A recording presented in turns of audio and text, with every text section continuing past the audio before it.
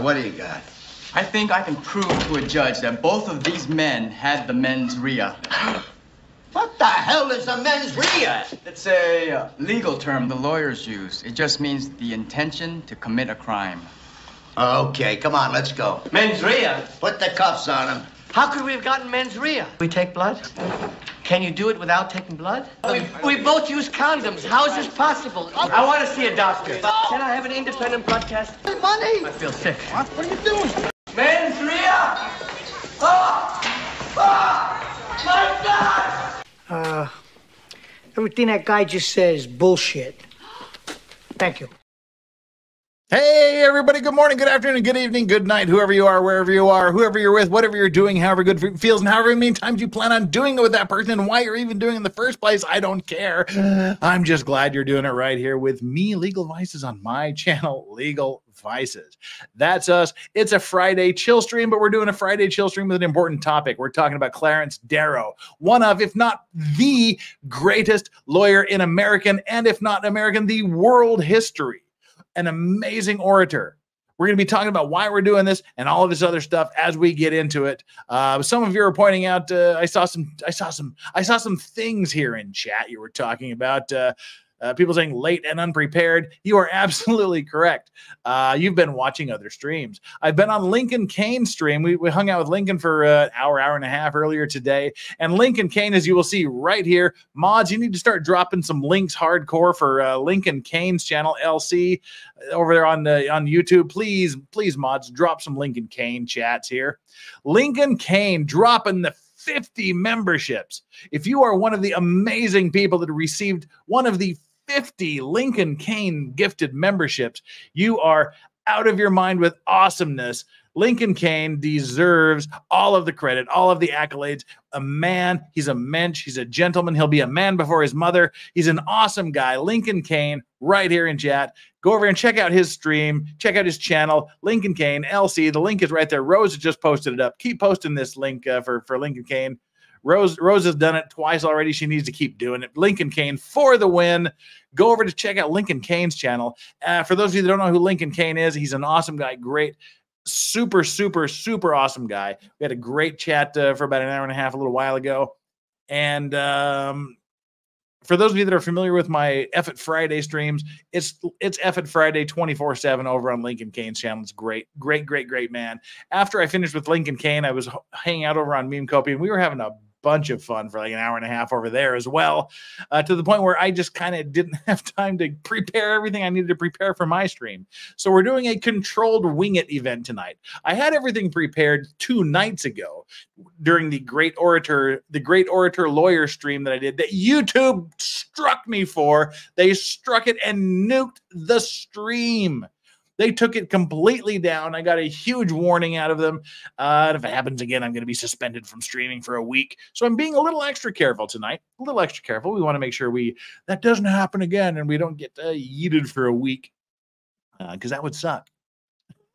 So we're going to be doing the last part of that. We got through most of Jerry Spence, but I'm afraid of Jerry Spence because of what TED Talks did. TED Talks gave us a massive copyright strike. So to you, we're going to be talking about Clarence Darrow tonight. Clarence Darrow is the OG lawyer. He's the OG defense lawyer. He is the defense lawyer by which all other defense lawyers are measured. Clarence Darrow is a master of the masters of the craft of fighting for the little guy, fighting for the downtrodden, fighting for the oppressed, fighting for the workers, fighting for the simple man, fighting for the underdog. That's him. And we're going to get into a little bit of who he was, what he's done, and why he is that OG guy. But before we do that, we've got a couple of things to do. First of all, we got to get the cocktail of the day out. Now, this is going to seem really simple to people, but there's a surprising number of people that can't seem to figure out how to make this basic 2-ingredient cocktail. For me, though, I've made it three ingredients. 3 ingredients in a 2-ingredient cocktail because I'm a rebel. As an homage to the late great Paul Rubens, aka Pee Wee Herman, I'm a loner. Things about me you wouldn't want to know. today's cocktail is literally the perfect, you can just pull it out of your fridge, out of your cabinet, do whatever, summer cocktail. If you ever want a summer cocktail that's just simple, straightforward, and a classic, do this. Ladies and gentlemen, today's cocktail of the day is one of the simplest cocktails you will ever have, but yeah, one of the most refreshing, just delicious, feel-good summer cocktails you can possibly have. It's available in every bar across the world. It's available in your own home, or at least it should be. It is the gin and tonic. The gin tonic. Snoop Dogg had a song about it, man. That's how awesome this cocktail is. It's simple, it's straightforward, and it is so delicious. First, you want to start with a glass, and in your glass, drop in the juice, fresh squeezed juice of half of a lime, and then quarter the lime and drop the lime into your glass. To your glass, add 2 ounces of any gin you have. Me, I'm using Bombay Sapphire today, not because it's the greatest gin in the world, just because it was the closest one to my door when I opened the door. So pour that straight into your glass, and then top it off with any tonic water you have. Just top it off. There you go. And if you have a bar spoon or a chopstick or even a spoon, just give it a quick swizzle. You don't want to stir the hell out of it because then you'll lose all the bubbles. Just quickly stir it. And that's all there is to it. If you want it a little bit sweeter, you can add some simple syrup to it. But this is a classic gin cocktail, amazingly refreshing for these hot summer days like we're experiencing now. Cheers. Oh, that is good. Oh, and if you want to be really extra bougie, just add a little dried lime wheel. There you go. Look at that. Bam. All right. That's it. Let me clear off the desktop, and then we'll get down to business here on this Friday. Yeah, see, Rose says that's one her husband likes to keep in the freezer. See, I almost made a mistake. I accidentally put the rum in the freezer, and we almost had a rum and tonic cocktail, which, I mean, would not have been very good. So that's why I went for the Bombay Sapphire, because I went, oh my God, this is rum that I put in the freezer. So I had to run across the room to the whiskey smoking room and just grab the closest gin and run back here. So that's where we are. So thank you to everybody for being here tonight. We've got 139 of you here now. That is shockingly low. That is disturbingly low. There needs to be 5 times that number of people here because this is a great topic. I wish I could get everybody as excited about Clarence Darrow as I am about it, Clarence Darrow. Any great orator, any great lawyer, trial lawyer, worth his salt, has studied, knows of, and respects the man of the night, Clarence Darrow. And we're going to be talking about him. And again, as I said, the reason we're talking about Clarence Darrow tonight is because YouTube didn't want us to talk about him 2 days ago. And they did a massive copyright takedown because I was showing a TED Talk from people at TED Talk who say, please disseminate this work. Just don't monetize it. I did that and they nailed me. And I frankly don't have time to worry about the appeal. I filed an initial appeal, but they rejected it and said, no, after a careful review, which I doubt, we found that it does violate the community guidelines. So your strike warning stays. Losers, degenerates, all of you. But thanks, YouTube, for giving me this platform, even though you're complete cocks. All right. Here we are. That's what we're doing. And we'll do this. We'll do as long as we can. We've got a few things to talk about in relation to Clarence Darrow. What we're going to do is do a little bit of a biography, talk about some of his big cases, and talk about his influence in popular culture. And then what I want to do is read an excerpt from one of his most famous closing arguments, the Leopold and Loeb case, which we'll talk about a little bit. I mean, I will do no justice whatsoever to the amazing oratory abilities of this man, but hopefully you'll get the impact of his words, his word choice, because we talked about that when we were talking about what makes a great defense lawyer, what makes a great advocate. You know, is it the word choice? Is it their elocution? Is it their showmanship? Is it their knowledge of the law? Of course, it's a combination of all of these, but what are the big parts? What are the big parts of this? And Clarence Darrow had the whole package. He had everything. And I want to share him with you. So at some point, I have searched and searched and searched, and there's only one video that I have ever been able to find of Clarence Darrow actually speaking on camera. I'm sure there's more out there. I'm sure there's been more that's recorded, but I couldn't find it. There's only been one that I found. Yes, not Scopes. No, we'll talk about Scopes here in a bit. But yeah, not Scopes. Scopes was interesting. Scopes was a show trial. That was a manufactured trial, but we'll talk about that. So I want to say welcome to the mods. Welcome to the Vice Squad chat. And again, welcome to Lincoln Kane for dropping the fitty members, the memberships, the gifted memberships. If you got any of these 50 gifted memberships, please give Lincoln Kane of Western Australia the amazing shout out that he deserves for being such a great guy. Where do we start with this? We're not quite done with the back of house stuff. Don't forget to take the like and subscribe poll. Again, lame, unprepared, stupid poll, but it's just to remind you that the like button exists and the subscribe button exists. Hit the like button, hit the subscribe button, and take our little poll. Did you like and subscribe? Yes, because I'm smart. No, I'm stupid, but I fixed it. Those are your two options. So please hit that like and subscribe button. Tell all your friends. Share this with people. Those of you that are watching on replay, make sure you hit the like as well. Post it to all your social media. Draw attention to us. Let's keep growing. I'm not sure where we are exactly on subscribers right now because we're doing the post YNW Melly and post Taylor Business trial pilgrimage of subscribers. Let's call it that. Let's call it what it is. Subscribers leave. Currently, we have, according to my YouTube studio, 63,700 subscribers exactly. So that's a great thing. We're doing great. That's fine. And we've lost about 37 since the end of the business trial, but yeah, understandable, completely acceptable, but we gained way more than we lost, so no problems. Super chats are active and awesome. Your super chats are not required to engage with me, but it does guarantee that you will get whatever you super chat read, addressed, answered to the best of my ability. So that's my gift. If you're going to part with your hard-earned money to support my channel, that's the least I can do is acknowledge that by reading your super chat, addressing it, and answering it to the best of my ability.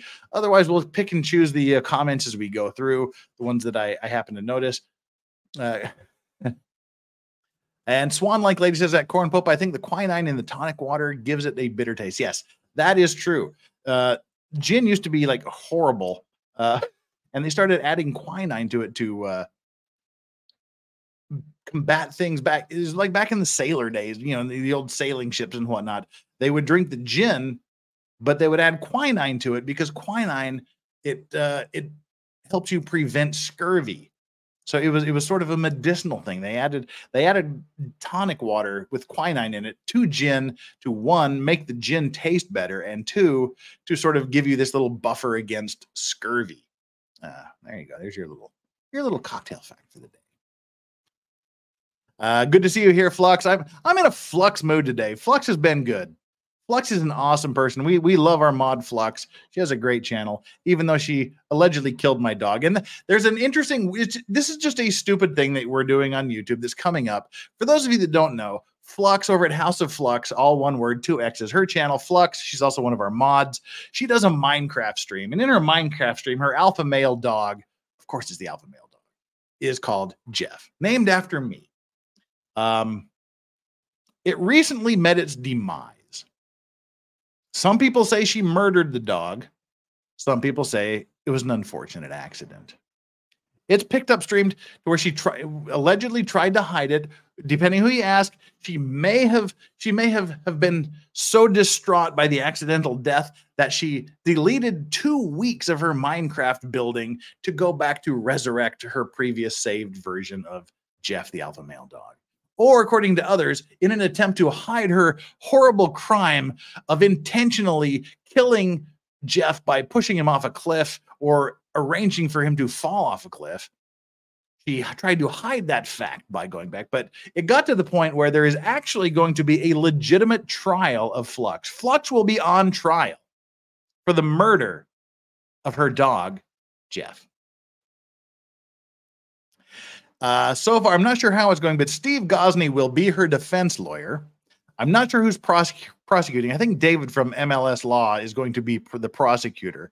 I will be sitting as judge in the matter. So we're actually going to stream a trial of Flux for the murder of Jeff sometime in September or October. So stand by for that. That'll be fun. We're going to do a full-on Flux trial. Flux on trial. Steve Gosney is her appointed attorney. The prosecutor will most likely be David from MLS Law, and I will be the judge. And we will see how it's going to say. Well, Flux says Steve Gosney is going to save me. So yeah, we'll see how that goes. It is silly. So we're trying to find a time to do the arraignment. We don't have a trial date yet, Flux. We're trying to find a time to do the arraignment where we get Flux to stand up in front of the court and me as judge and plead guilty or innocent to the charges against her, or stand moot, which is probably what's going to happen if her prosecutor is worth his salt. So stand by for that. The arraignment will be sometime in September. The trial will likely be in October. It'll be a fun little event. It's kind of fun. So stand by for that. That's just kind of the silliness we do here. Jason J starting off the super chat. Jason J with a $5 super chat. For the record, Minecraft actually Minecrafted Jeff the dog. I was there. I saw it. Case closed. Flux is innocent. Well, we'll just have to see what the evidence shows. Because, as I always say, in all of the trials we cover, it's not who is right or wrong. It's not what happened or what didn't happen. It's what can the prosecution prove? What can the prosecution prove? And what does the defense have, if anything, to counteract the proof that's been provided by the prosecutor? That's the unfortunate reality of the law. Who's right and wrong literally means nothing in the grand scheme of justice in the court system. The only thing that matters is what can you prove? Which is going back full circle where we come to be with Clarence Darrow. What can you prove? Is it always necessary to prove through facts and law? Or can you actually convince someone of your point of view just through your words alone? That's something to look at. And that's something we are going to consider as we go through the trials. And talk a little bit about who Darrow was, what he did for the legal landscape, and what we can learn from him, because he's one of my top three heroes. The top three heroes are F. Lee Bailey, Jerry Spence, and Clarence Darrow. We talked about F. Lee Bailey on Wednesday. We talked about Jerry Spence until TED Talk nuked us for talking about Jerry Spence in a video they wanted us to share with people. We didn't get to Clarence Darrow, so we're going to get to Clarence Darrow today, and hopefully you will enjoy it. Because I think I'm going to enjoy it, and I'm glad that we're here doing it with you. Let me just check one thing here real quick, and then we shall dive into Clarence Darrow, the great Clarence Darrow, the legend Clarence Darrow, one of the greatest orator lawyers in the history of lawyering.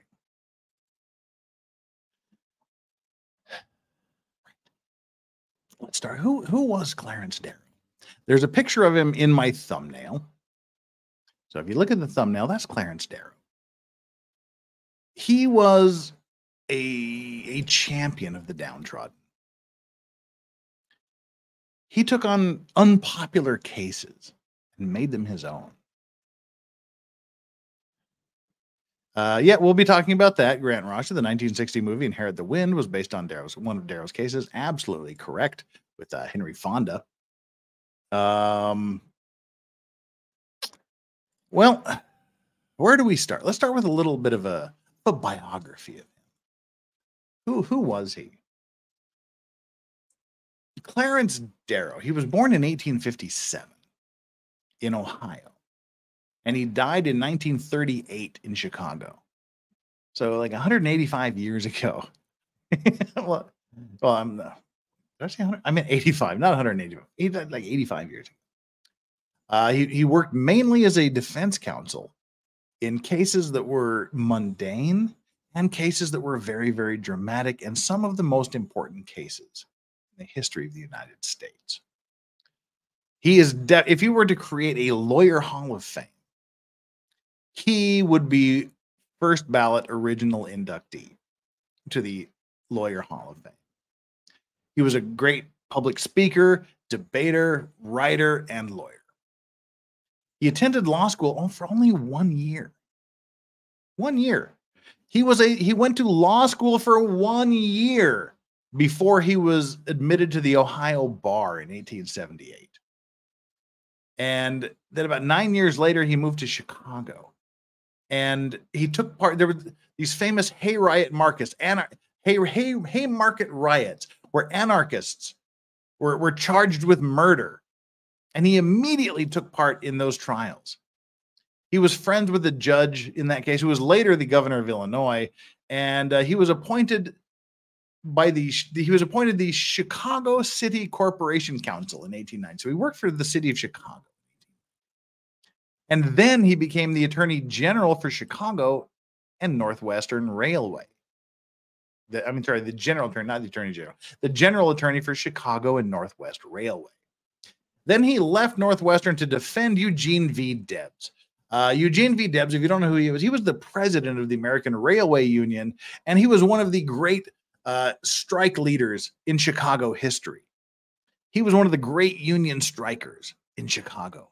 And he was charged, he ran for president a bunch of times. He was charged with a bunch of crimes, and Clarence Darrow defended him on federal charges of contempt arising from a big strike that happened in 1894.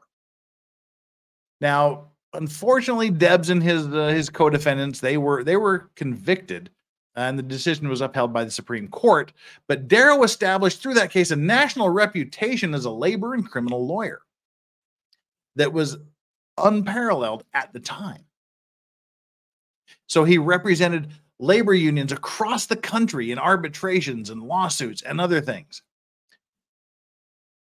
And he also he fought his two big things in life were child labor and the death penalty.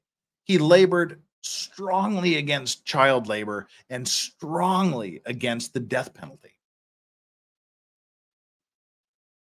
And then World War I happened.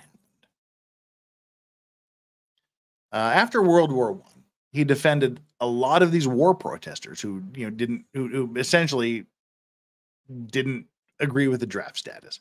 A lot of war protesters, and back then they had the state sedition laws, where it was a seditious act. It was nearly a treasonous act to not go to war, and so he defended a lot of these World War I protesters. And then in 1924, he got one of the, if not the seminal case in his life, the case of Leopold and Loeb. It was Nathan Leopold and Richard Loeb. They were rich kids who were destined for greatness. Their family was incredibly wealthy. One of them had been accepted to Harvard Law. Another one he'd been accepted to law school elsewhere. They were rich kids that committed a heinous murder for no reason other than they just wanted to commit a murder. That's it. They murdered a 14-year-old boy, Robert Franks. Then, the next year was the legendary Scopes monkey trial. What's the Scopes monkey trial? You may think you've never heard of the Scopes monkey trial, but you have. You may not know you've heard of it, but you have. In the Scopes monkey trial, John T. Scopes was the defendant. He was a school teacher. He was a high school teacher who had broken a state law. Back then, there was a state law in Dayton, Tennessee. Is where it happened. In Tennessee, there was a state law that said it is illegal. It is against the law to teach the Darwinian theory of evolution. It was illegal to teach evolution. You were required by state law to teach creationism in the high school back in 1925. Well, he broke that law. John T. Scopes intentionally broke that law to intentionally be put on trial for breaking that law. So he taught the theory of evolution. He was charged with teaching the theory of evolution. And the greatest legal minds of that time clashed for this trial. They came together for the prosecution. You had William Jennings Bryan, who is a legend in his own right. He was for the prosecution. And you had Clarence Darrow for the defense. Now, in this case, well, we'll talk about the case a little bit later. But the only regrettable thing about that is both Clarence Darrow and William Jennings Bryan agreed that there would be no record made of their closing arguments. So we only have distant tales of what happened. And then the following year, so year one, 1 year, he defends Leopold and Loeb. The next year, he represents the defense in the Scopes monkey trial, which, as we just mentioned in chat, there was a great movie starring Henry Fonda called Inherit the Wind that was all about the Scopes monkey trial. This dude is so good, he's getting movies made about him. Not just one, there's been several movies and stage plays made about Clarence Darrow. We're going to talk about a couple of those. And then, so 1 year, it's Leopold and Loeb. The next year, it's the Scopes monkey trial. The year following that was the legendary Sweet case, where there was a black family that had fought against a mob that was trying to expel it from their neighborhood in Detroit. They didn't want no blacks in their neighborhood. And this mob, just like a modern day mob, was trying to get these people expelled from the neighborhood, and Darrow represented them. And he acquitted them. He acquitted the black. He got an acquittal for the black family. So he's been, regaled throughout history as one of the greatest lawyers ever. And he was incredibly well read in sociology, philosophy, politics, and his closing arguments were just filled, as we're going to see later, with all of these references and allusions to everything that he's read throughout his life. His speeches and his writings, just advocated unrestricted freedom of expression. He was a huge First Amendment opponent.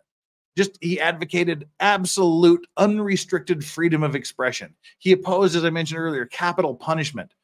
Prohibition. He was totally against prohibition, which was a constitutional amendment that outlawed the sale of alcohol in America. He was totally against that, totally opposed to that. The governmental protective deals. He was a huge supporter of labor unions. He was against the League of Nations, which sort of became the UN later.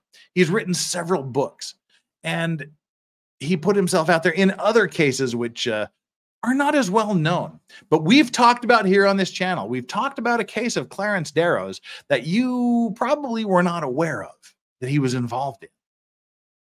If you watch Maritime Monday, a long time ago, several months ago, we did a case called the SS Eastland. And we did the SS Eastland because one of the other great YouTube channels, Ask a Mortician, she did a stream about the SS Eastland, and she was demonetized for it, for talking about this important maritime case. And I restreamed her streaming, her video of the SS Eastland to show my solidarity to her, and I also got demonetized for that stream.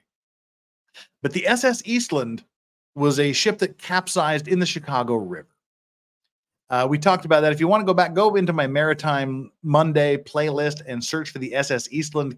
We did that case. It capsized at the dock, at the pier, at the wharf in the Chicago River. It just kind of tipped over in the water. And it was one of the greatest maritime casualties in Chicago or on the entire Great Lakes in history.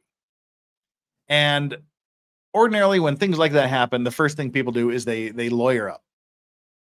And in that case, the captain, the chief engineer, some other crewmen were arrested almost immediately and charged in the deaths that occurred the hundreds of deaths that occurred in the capsizing of this ship at the wharf in the Chicago River. And that's in the criminal pleadings, there were 6 people that were charged. Captain Henry Peterson, Chief Engineer Joseph Erickson, 2 ship owners, 2 steamboat inspection people, and the chief engineer Joseph Erickson was represented by Clarence Darrow. And it's not a popular case. It's not been popularized, but he went full Clarence Darrow in this case. Now, what happened is you've heard like grand juries. You've heard people say like grand juries, they can indict a sandwich, a ham sandwich, I believe is how the saying goes, because grand juries are a one-sided affair. The prosecution says, here's all the evidence I have against this person. Well, not all of it. Here is some of the evidence I have against this person. I think we should charge them with a crime. And then the grand jury will decide whether or not to charge them. Virtually every case where a grand jury is convened, they bring charges against the accused because the accused gets no say. They have no defense during the grand jury proceedings. Well, in this case, the chief engineer appointed Clarence Darrow to handle the proceedings. And this wasn't your local run-of-the-mill neighborhood grand jury. This was a federal grand jury. The federal grand jury convened to determine whether or not the defendants would face trial in Chicago. This was the grand jury was in Michigan. But in the grand jury arguments, Clarence Darrow was allowed to make arguments in the federal grand jury. And the whole idea in this case, it was an extradition hearing. Whether we extradite the people from Michigan to Chicago to face trial. Now, Clarence Darrow was actively defending his client, the chief engineer, in these proceedings, these grand jury proceedings for extradition and charging in Chicago. His arguments in the grand jury proceedings were so persuasive, were so well put together, that not only did the judge rule that there would be no extradition, the judge ruled that the capsizing itself was purely an accident and that none of the 6 defendants, he was only representing one of the defendants, but his arguments were so good before this federal grand jury that the judge said that even the other 5 that Darrow wasn't representing, his arguments were so good, he got the other 5 complete acquittals as well. The judge ruled that it was an accident and nobody would face a criminal trial. So there was no legal findings of any criminal negligence on the part of the owners or their employees in this case. That's how badass Clarence Darrow was. He goes in representing one client, fighting against extradition from Michigan to Illinois, and he walks out with the judge determining that none of the 6 people, even the 5 that were not defended by Clarence Darrow, aren't going to be charged with anything. That's how badass dude was. That's how good Clarence Darrow was. Right. Silent PS is sweet, a 6-fer. Yeah, he got a 6-fer when he was only going for a 1-fer. You don't get much better than that.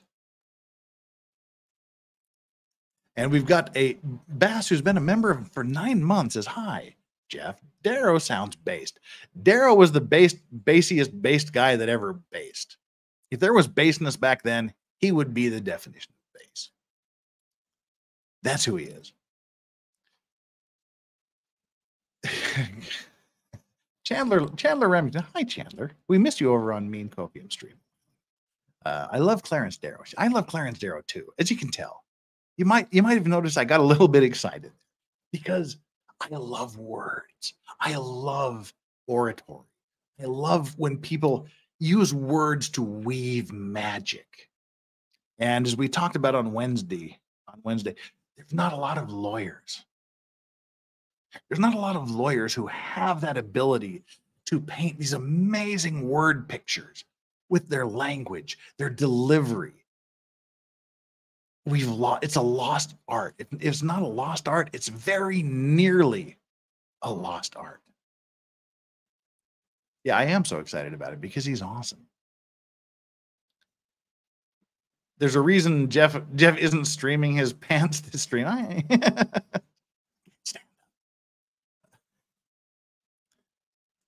And Jim Satal says, Legal Vices, I'm shocked as someone who grew up in Chicago and attended Chicago public schools that I never heard of this before.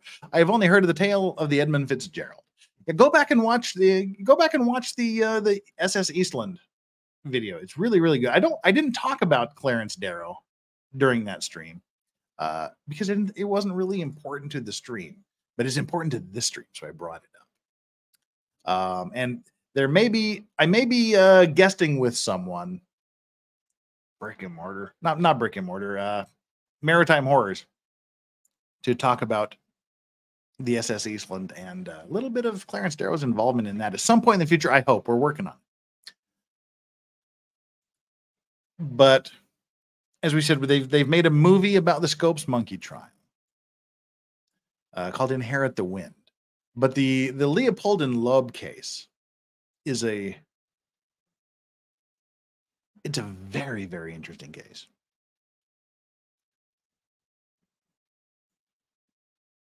Because it was so heinous. It was so thoughtless. It was so just empty. Sheila Ferrari says, ask a mortician's video on that topic. Said that it was a very unknown case in the Chicago area. Yeah. And as I mentioned earlier, I based my SS Eastland video on Ask a Mortician's video because she got demonetized for that, and I also got demonetized for using hers as a basis. But I wanted it to show YouTube that it's purely educational. So yeah, you watch my video and also watch Ask a Mortician's video. My video contains Ask a Mortician's video because she is so good at what she does.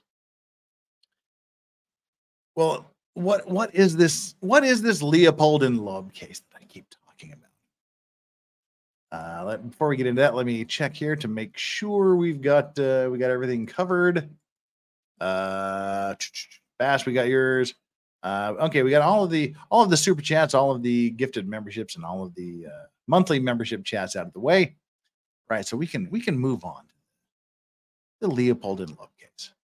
Again, just so you know, the super chats get your comments read and noted. Moving right along. Let's see. Okay, yeah, we're going to talk about the Leopold Loeb case. It was a very heinous case, actually. Two people, Nathan Leopold and his friend Richard Loeb. As I mentioned earlier, they came from wealth. Amazing wealth for the time. They wanted for nothing. They had all the money they needed, that was one of the charges against them. They kidnapped the guy because of gambling debts. They owed like $90. And that is a motivation that made no sense because they had thousands upon thousands of dollars at their fingertips. But what happened was in the early 1900s, these two wealthy students at the University of Chicago, one of whom had been accepted to Harvard, they just randomly picked a 14-year-old boy, Bobby Franks, in Chicago in May 1924. They kidnapped him off the street after school, and they murdered him. They called it the crime of the century back then. They just murdered the kid. And they did it because they had become sort of steeped in the philosophy of Nietzsche, the idea of the Übermensch, the Superman, the id ruling things. And their stated reasons to commit the murder was they were hoping to demonstrate their superior intellect. they believed through the teachings of Nietzsche and others that they were entitled by their wealth to carry out this perfect crime without consequences because they were better than everybody else. They felt it was just, and there's some parallels to the Taylorship business trial here, because if you watch the Taylorship business trial, you would notice she didn't seem to have any emotion about murdering, chopping up her boyfriend, sexually assaulting him after his death. She didn't have an emotional response to this. This was very much what happened with the Leopold and Loeb case. They felt they were just better than everyone else. And they were entitled to kill this 14-year-old boy just to do it and have the experience without any consequences. But they were arrested, obviously. What they did is they murdered the boy. They drove around for a while with him in the car. They stripped off his clothes so he couldn't be identified and stuffed his body in a culvert in a river. But of course, they were arrested. And the family, because they were rich, they were able to retain Clarence Darrow as their lead counsel. And they had this great battle in court. But the interesting thing was they pled guilty. They admitted to what they did. It wasn't a did they or did they not do it. They admitted guilt. And essentially the entire case was the closing arguments, where the prosecution was seeking the death penalty for these two boys. One was 18, one was 19.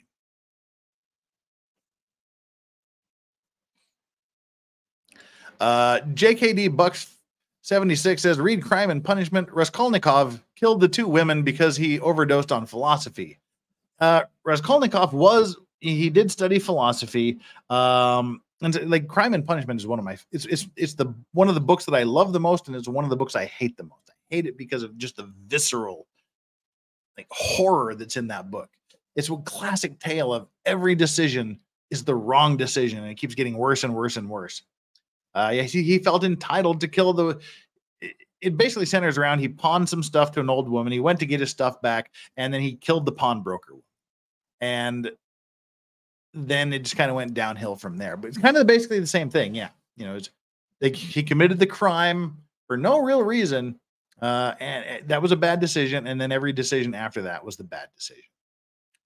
So yeah, read Crime and Punishment. It's a wonderful, horrible book. But he argued the gist of his argument was against sentencing these two boys/men to death. Now, at this point, this is the interesting thing. At this point, they were 18 and 19. So today we would say they were adults. They were men. But back then in the 1920s, 21 was considered the age of majority. 21 was considered the age of adulthood. When did we start saying that 18-year-olds were adults? When did we describe 18-year-olds as adults? When did we change the laws to make the age of majority 18? Go back and look at the Vietnam War. Because you can't send children to war. We needed to send 18-year-olds and 19-year-olds to war. So, hey, how do we do that? We raise the age of adulthood, and we lower the age of adulthood from 21 to 18 so that we can draft 18 and 19-year-olds and send them to war. Exactly. Some of you are saying like the draft in wartime. Exactly. Was it World War II? I thought it was the Vietnam War, somewhere around there. But anyway, it was after this, and it did center around war. So I'm not sure. It was either World War II or Vietnam, where we lowered the age from 21 to 18 so that we could send children to war. So at the time that, I thought it was Vietnam. Daily Quick Bite says Vietnam. Woofer says Vietnam. Yeah, that's what I thought. You had to be 21 to be an adult up until that point. But we needed to draft the children, and the average age of the soldier in Vietnam was 19. So we were able to send the 18 and 19-year-olds to war. Back in this day, they were still considered children legally. They were considered kids, children. They were not considered adults until they were 21. So one was 3 years away from adulthood. One was 2 years away from adulthood. And that figured into Clarence Darrow's arguments. Interesting how history works, isn't it?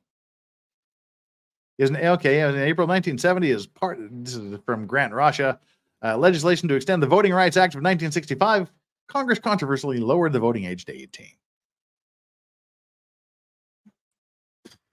So that's where we were. The murders were committed by legal children at the time.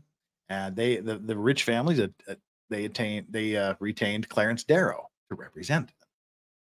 And in their defense, Clarence Darrow made the closing arguments, arguing against the death penalty. And I know Steve Gosney's written a book on the death penalty, arguments for and against. I know we've had other discussions with Steve and others about the death penalty. I am pro-death penalty. But I will say that of all the things that I've read in my entire life, Clarence Darrow's closing arguments in the Leopold and Loeb case, they come closest to convincing me to be anti-death penalty. And this is 85 years later.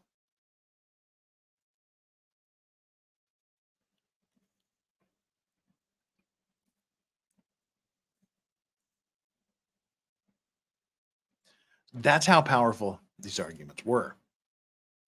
And his closing arguments, and what we're going to do at the end of the show today, we're going to read some excerpts from his closing arguments. We can't read the entire closing arguments. Why?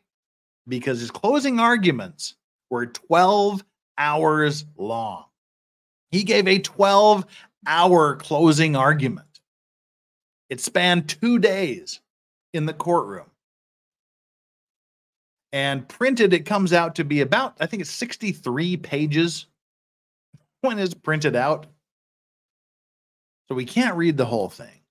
So I highlighted some points that I think show his ability as an orator to argue against sentencing to death two people who knowingly, cold-heartedly, and just for the sole thrill of it, kidnapped, murdered, and hid the body of a 14-year-old boy. He argued for 12 hours against the death penalty. And he won. They were sentenced to life in prison, plus 99 years. But then in 1936, Loeb was murdered by another prisoner, and Leopold was actually released on parole in 1958. Yeah, that's one. I mean, like the two famous cases for Clarence Darrow are the Scopes Monkey trial and Leopold and Loeb. Leopold and Loeb is probably the more famous from the legal side because we have a record of the arguments. The Scopes Monkey trial, the teaching evolution in school trial, could be said to be more famous because we're still dealing with the after effects of this case 100 years later. But we don't have the arguments. We don't have a record of the arguments that. Bass, long time no super chat here on Legal Vices. Bass bringing the $20 super chat heat. Read the whole thing. Don't be a chicken. Yeah, we don't have it. I actually thought about doing it as part of my 24-hour stream that'll probably be coming up at the end of this month, if not the beginning of next month, because I owe you guys a 24-hour stream. I said I would do a 50,000 subscriber 24-hour stream. We're already up to 63,000. I haven't done it. So I thought about doing it as part of that, but I don't know. We'll see. Maybe we can serialize it. I don't know. My dad always felt that if you're old enough to go to war, you're old enough to vote and drink. Well, that's exactly why they lowered still didn't lower the drinking age, but they lowered the voting age so that they could send people to war and die. But anyway, thank you so much, Bass, for that super chat. Deeply, deeply appreciated. That's what super chats do. They get read immediately. And we should have a bell ringing sound, but apparently it doesn't work. Because it didn't work at all yesterday. If you heard a bell just now, yay me. If you didn't, Well, that's exactly what happened yesterday. But we do have a foghorn for the $50 and above super chat. But yeah, for some reason I can't get any version of a ship's bell to work on my little Stream Deck sound effect. So, oh, the little bell worked. Wait, what? This little bell worked? Can you hear the little bell? Did you guys just hear a little bell, a little ship's bell?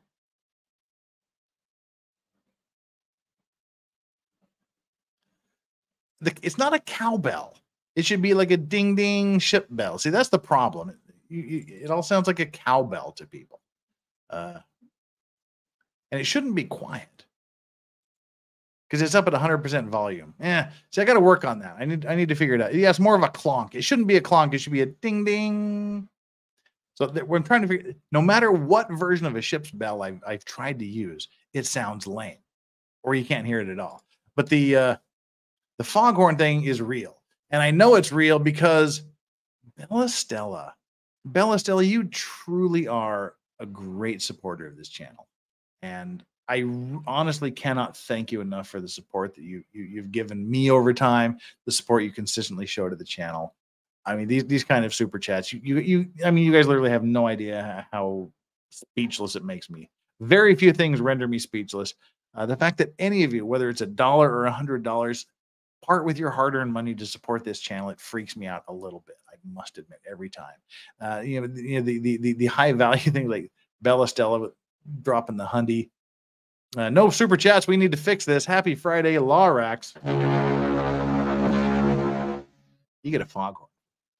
Bella Stella, thank you so much. And because this is what we do, the straight up $100 shots, they get a shot of whiskey. We do a shot and a thanks. What do we got here? We'll do a shot of Bushmills. Bushmills Irish whiskey. That's what I've got sitting here next to me. Bella Stella. Oh, it's got some melted ice water in it. Bella Stella, honest to God. I deeply, deeply appreciate your support. Thank you so much for everything. You truly are a great supporter. I'm speechless. Love you. Thank you so much for everything you've done. Cheers. And happy Friday.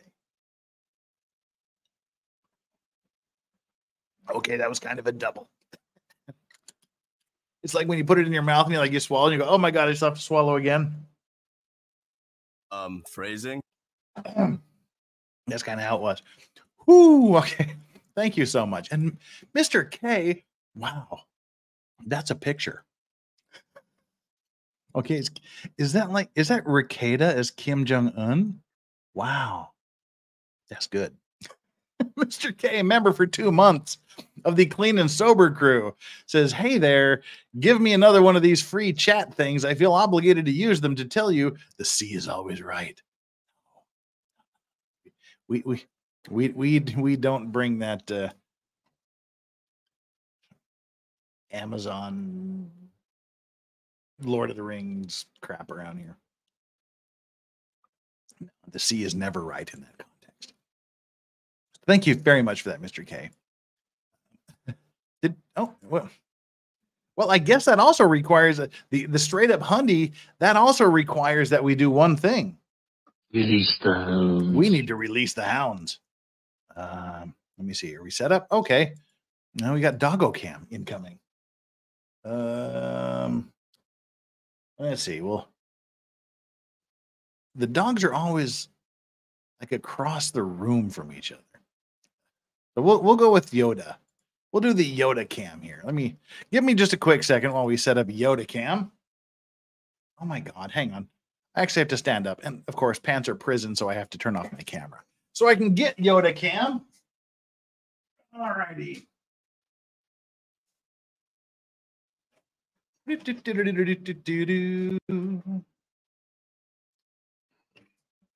All right, hang on. Just give me a quick second here, then we'll get back to Clarence Darrow. We're setting up Doggo McDoggy Cam. Right.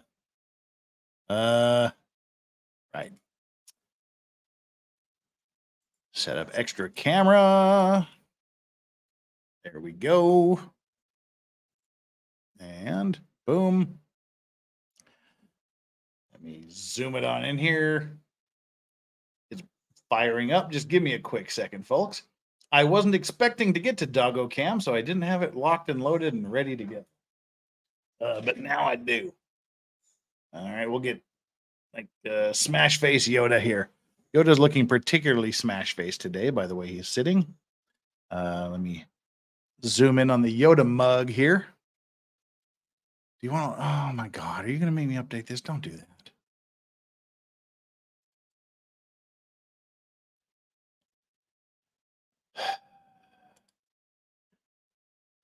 There's a new version. It's already open. I know. I don't want to do the new version yet, so leave me alone. No. There we go. Oh my gosh, it's not letting me zoom the camera in anymore because it says I have to update it before I do that. Well, you suck. You suck, Media Cam. And I'm going on vacation on Wednesday for 2 weeks, and I'm coming back with an amazing new camera.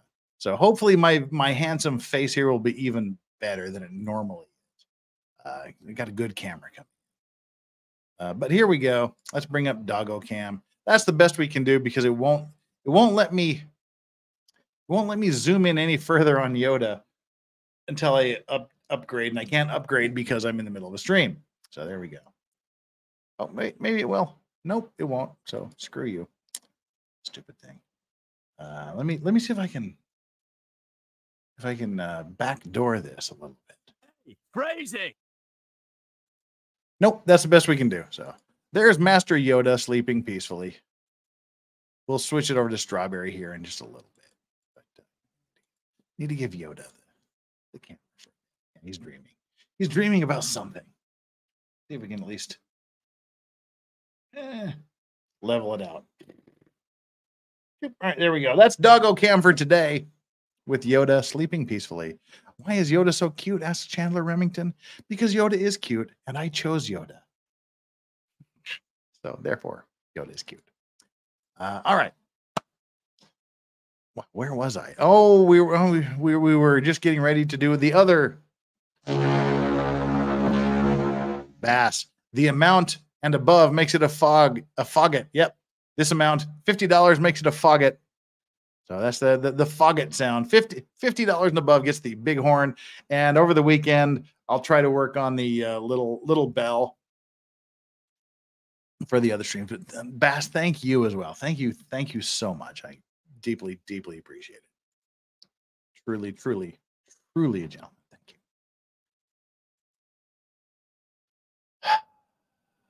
Wow. Yeah, don't change software in the middle of the stream. We know me. I like to touch things. I like to touch things. But don't touch it during the stream. We've learned just don't touch it during the stream. All right, so where are we? We've talked about the Leopold and Loeb case. And now I want to show you how inspirational, how much of Hal is from 2001: A Space Odyssey. I'm sorry, Dave. I can't do that. Yeah, that Godzilla, that is actually a real road sign. It's all reflective and everything. You can see it's sideways. It should be diamond shaped, but yeah, I'm going to mount it on the wall here eventually. But that's actually a street sign that was produced by a street sign company in Japan. I just love it. So if you shine the light on it, it's all reflective, just like a real street sign. It's the HAL 9000. Open the pod bay doors, Hal. I'm sorry, Dave. I'm afraid I can't do that. Great movie. So, how big of an influence on law and society was Clarence Darrow? So they made one movie about the Scopes Monkey trial, at least one movie starring Henry Fonda, the Inherit the Wind, but also, and because of the current strike I have on the channel, I have to be really careful here in showing other videos. But there's been another movie made about the Leopold and Loeb case. It is this movie right here. Kevin Spacey playing Clarence Darrow.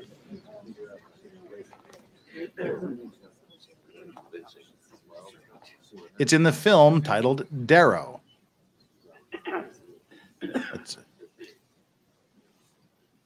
Your Honor, I have stood here for 3 months as one might stand at the ocean, trying to sweep back the tide. I have heard in the last few weeks nothing but a cry for blood. I never saw such enthusiasm for the death penalty as I've seen here. It's been discussed as a holiday, like a day at the races. I've heard words from the state's attorney that would shame a savage. So we have Kevin Spacey in the movie Darrow, portraying Clarence Darrow, delivering the closing arguments in the Leopold and Loeb case. But even more popular, even more powerful than Kevin Spacey, who is, despite all of his personal problems, allegedly and acquitted, he's been acquitted of those where his accusers haven't been mysteriously died.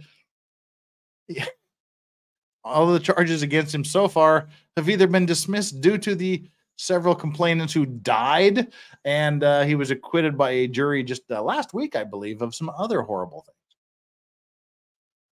But despite his personal quirks, cannot deny that Kevin Spacey is one of the preeminent actors of his age. And he played Clarence Darrow in the movie Darrow. But there's many movies about Darrow. This movie Darrow, and then to Inherit the Wind, and also before Kevin Spacey, there was a movie called Compulsion. And if you were to say, who is the Clarence Darrow of actors? Who is the icon of actors? Who is one of the greatest actors in the history of humankind? You would probably have to say Orson Welles. Orson Welles played Clarence Darrow in the movie Compulsion. And this is Orson Welles delivering the closing arguments in the Leopold and Loeb case. This is how important not only was Clarence Darrow, but also how important was the case of Leopold and Loeb. It got Orson Welles to play him. This crime is the most fiendish, cold-blooded, inexcusable case the world has ever known. That's what Mr. Horn has told this court. Your Honor, I've been practicing law a good deal longer than I ought to. Anyhow, for 45, 46 years. During all that time, I've never tried a case where the state's attorney did not say it was the most cold-blooded, inexcusable case ever. Certainly there was no excuse for the killing of little Paulie Kessler. There was also no reason for it. It wasn't for spite or for hate or for money. The great misfortune of this case is money. If Your Honor shall doom these boys to die, it'll be because their parents are rich. I hope I don't need to mention that our fight is hard for the poor as for the rich. If I'd come into this court alone, with two ordinary, obscure defendants who'd done what these boys have done, and there hadn't been all this weirdness and notoriety and this sensational publicity, I'd said, Your Honor, I'm willing to enter a plea of guilty and let you sentence him to life imprisonment. Do you suppose the state's attorneys would raise their voices in protest? So that's just a snippet. I'm afraid to show more because of the recent copyright strike.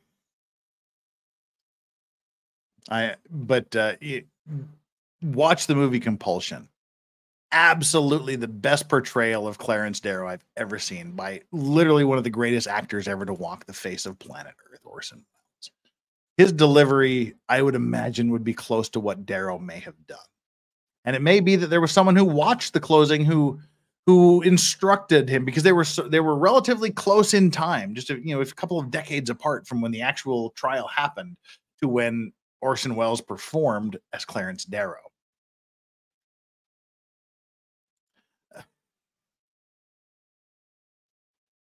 A couple of comments here. Jim Satala, Legal Advice says Orson Welles was better in his role as wine salesman in those Asti Spumante commercials, Paul Masson will sell no wine before it's time.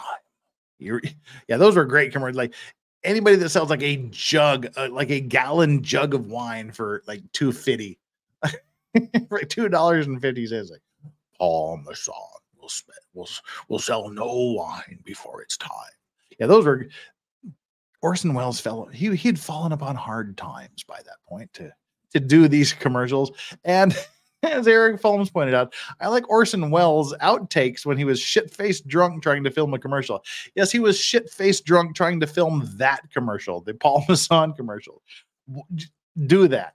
Do yourself a favor and go to YouTube and check out Paul Masson or Orson Welles' outtakes. Absolutely hilarious. He was just pissed drunk. It was great. Those are some great outtakes. Thank you for mentioning those. Both of the movies, Darrow with Kevin Spacey and Compulsion with Orson Welles, are fantastic movies. But Orson Welles in Compulsion was astounding, breathtakingly good. But don't forget to search for the outtakes of Orson Welles. What was it called? The movie with Orson Welles was Compulsion. The one with Kevin Spacey was called Darrow. Orson Welles responsible for tricking everyone that Mars was invading from a radio program? Yes, the original War of the Worlds radio broadcast. It scared a lot of people into thinking it was an actual real invasion from Mars and not a radio broadcast. Yeah, he is an orator. Orson Welles is an orator in his own right. One of the most popular things where Orson Welles was that you may not have realized was Orson Welles, the 1980s version of Clash of the Titans. He played Zeus in that movie. So yeah, that's him. But what I think we need to do is hear Clarence Darrow himself. We need to hear Clarence Darrow's own voice. How did he talk in a normal, not in a theatrical court situation? How did he talk at any time?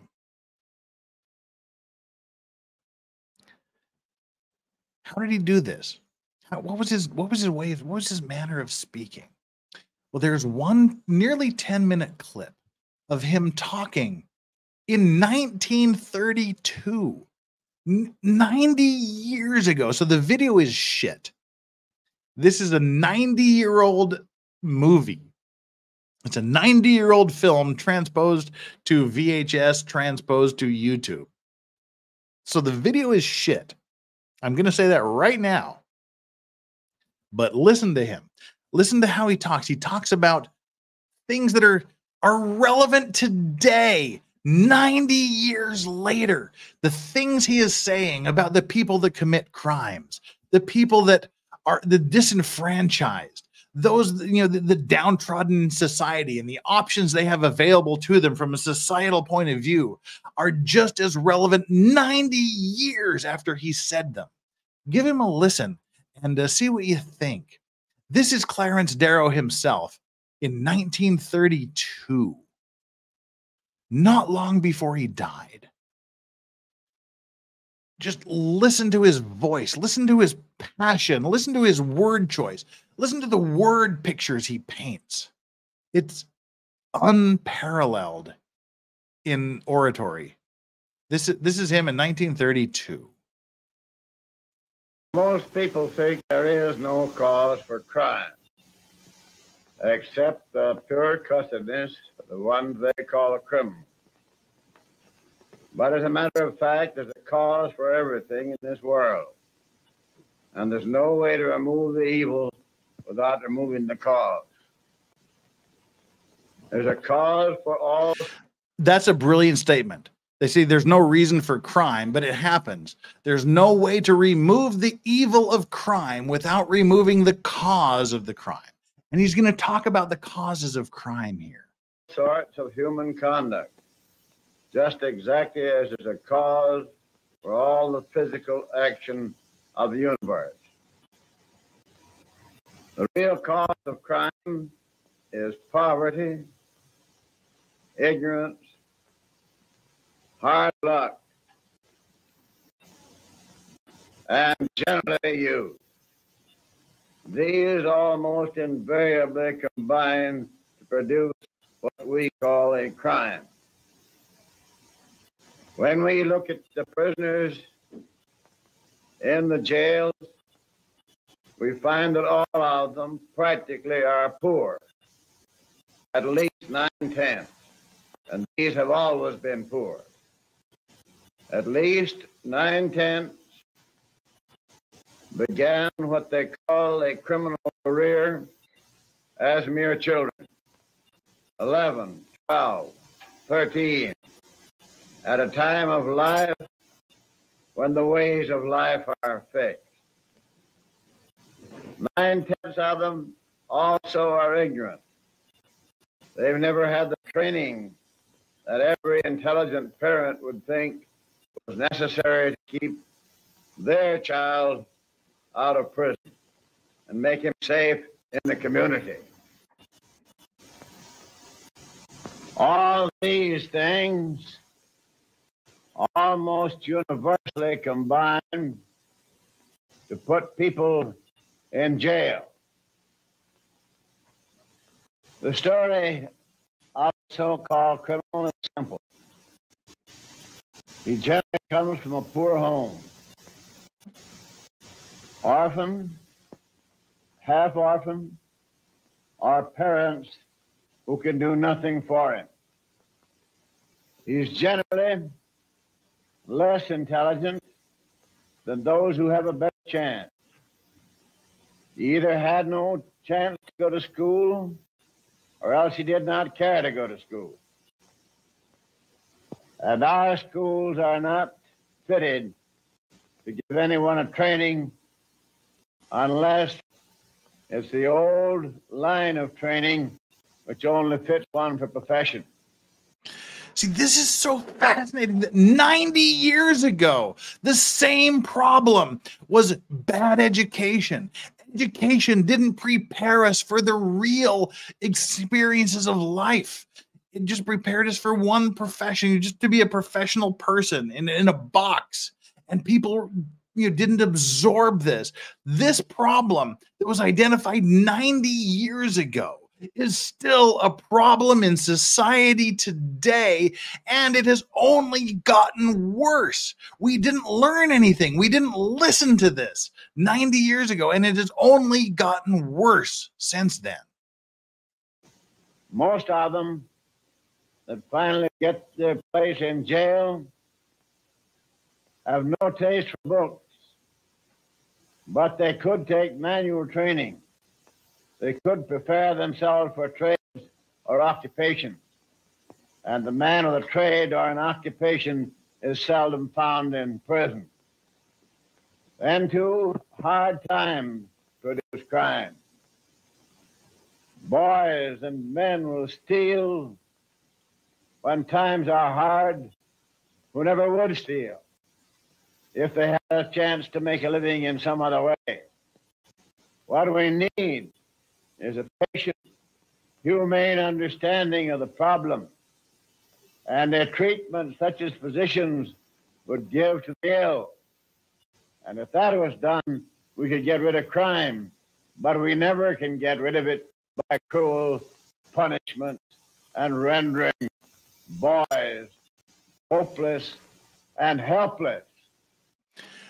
Isn't that the truth?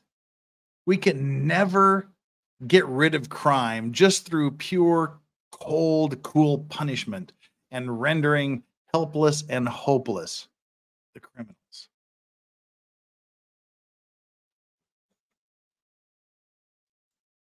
Saying prison is the breeding ground for more crime. And as he was saying earlier, like, not everybody's for books. I had to wrap my own mind around the fact that my own son, he wanted to go the hands-on approach and not the book route through college. It took a while to wrap my head around that. And he's doing fantastically well at his trades and what he's doing. And that's what he's saying. Like, back then, 90 years ago, the school only taught you what the government wanted you to know to be a good tax-paying professional. It didn't teach you apprenticeships. It didn't.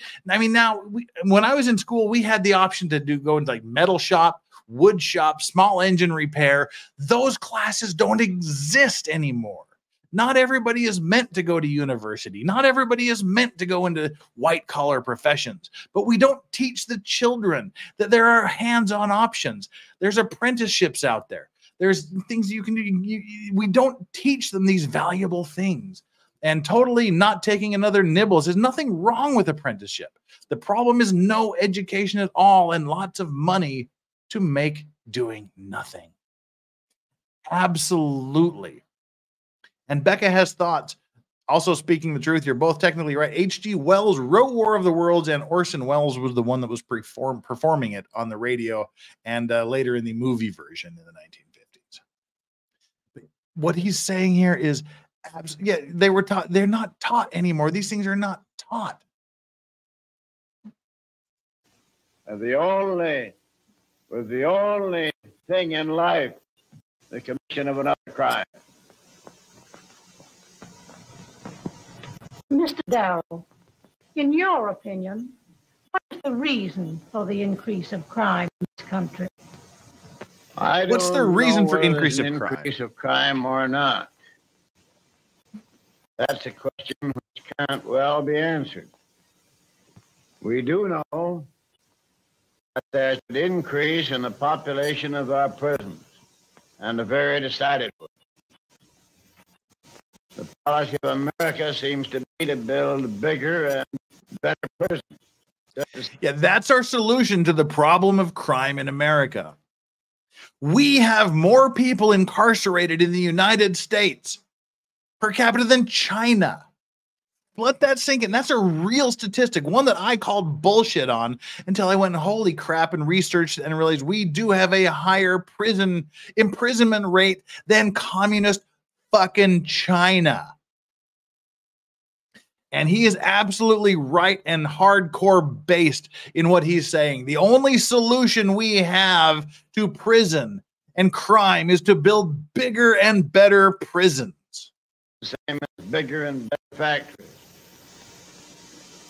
This increase in the population of prisons has come about by the intense, cruel, unthinking hatred that has attended every effort to deal with the question of crime.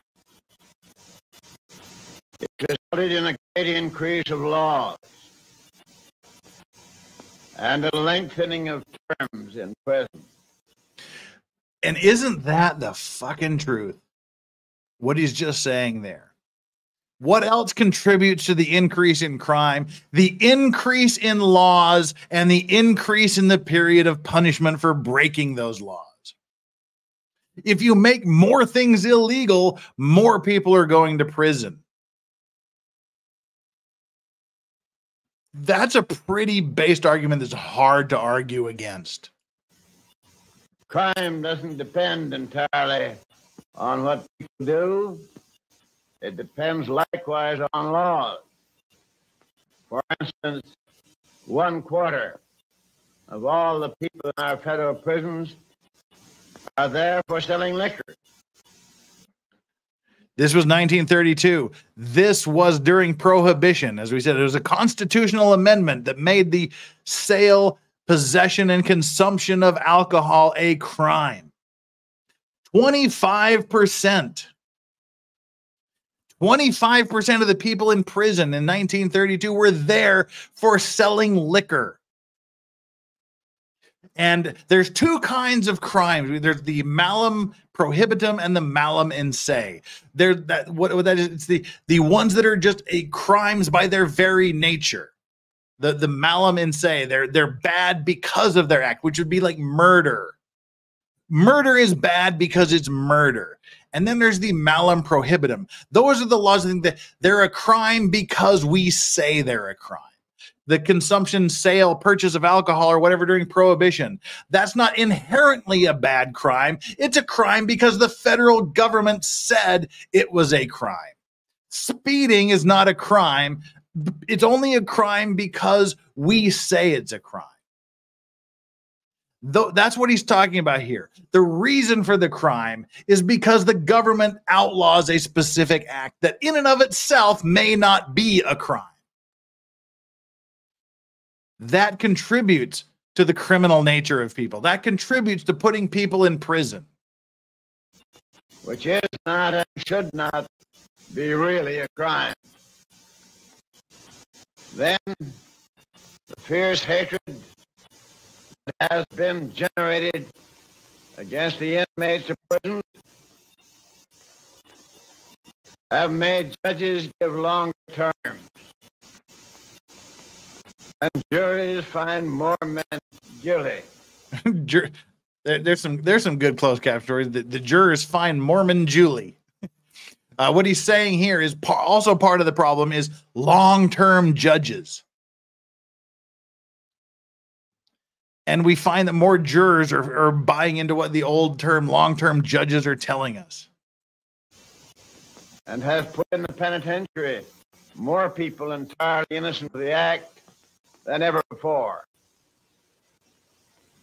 It has likewise made the pardon boards give up their function and made governors afraid to release men in prison until a prisoner today can see written over the doors of the prison what Dante saw over the gates of hell: all hope abandoned, ye who enter here. Yes. This Dante. is peculiar America, the way we do everything in this land. In the last 10 years, England has closed and abandoned 1/4 of all its prisons. It will abandon another quarter. And again, I apologize for the quality of this video. It's filmed 90 years ago, nearly 100 years ago. This was filmed, transposed to videotape, and then digitally work here. So this is the best we can do. Before another 10 years goes by, England does not grow panic because something happened. It has coolness, intelligence, and understanding. We often hear about the law not being enforced in America as it is in England. Yes, the laws are enforced differently in America than in England. And yet we hang at least 5 times as many people as England does in proportion to our population. So per capita at this time, we were hanging, we were murdering, we were giving the death penalty to 5 times more people than England was per capita. And where nearly 1/2 of everybody who receives a death sentence at the hands of a jury in England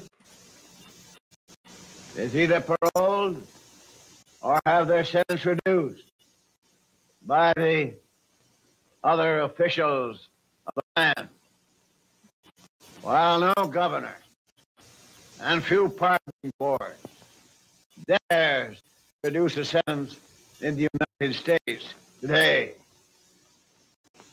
Sometime, perhaps, we'll learn where all this cruelty is leading.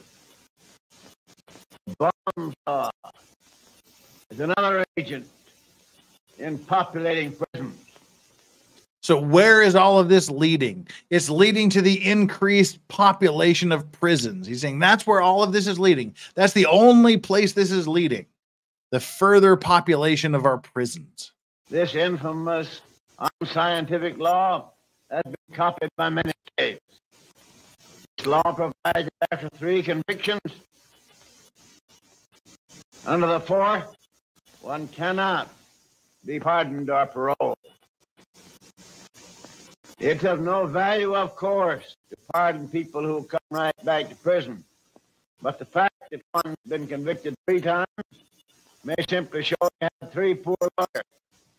or 3 cases of hard luck, generally beginning with youth. And when there's one conviction against a man, it's easy to get a second and almost sure a third, whether he's innocent or guilty. That's an interesting statement there as well. It might be difficult to get the first conviction about someone, but if they're accused a second time, it's much easier to get them convicted. And the third time, you're almost assuredly to get a conviction, whether or not they did it, because he's already been convicted twice before for doing wrong things. That's a bold statement. Sometime we may understand it. Let us hope we will at least catch up with England and perhaps surpass us in understanding of these problems which are vital to the life of the state. That is Clarence Darrow in his own words.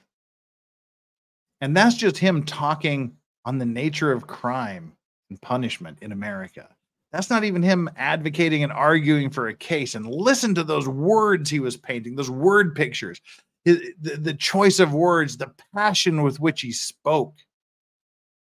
It's astounding, right?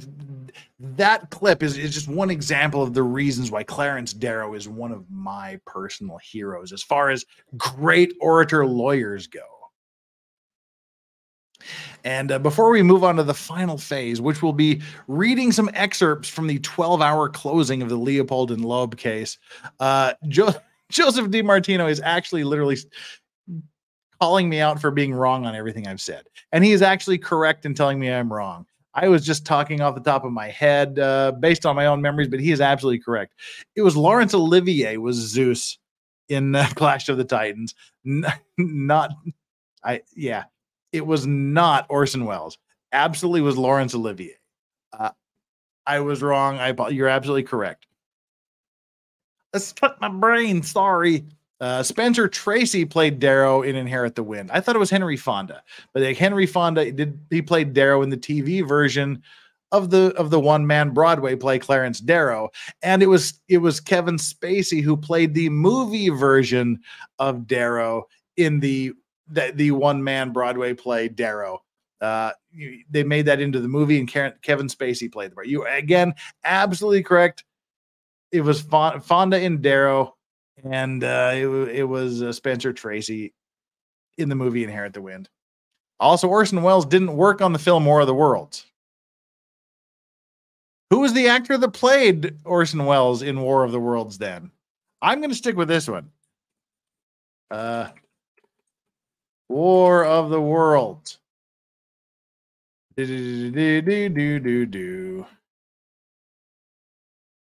War of the Worlds.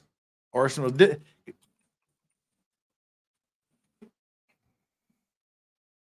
I mean, he was involved in we all know he was involved in the 1938 radio drama. But then there was the movie. There was a movie of I have seen this movie where Orson Welles was doing the radio play for movies. Am I hallucinating this? Is this one of these memory things? Is this one of these Mandela effect things? War of the Worlds movies. It was a 1953 movie. I thought he was in the 1953 movie. War of the Worlds, 1953.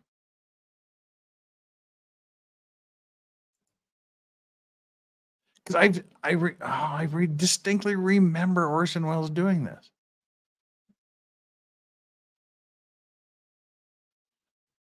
Wow. This might be a total Mandela thing. He's not credited in that movie.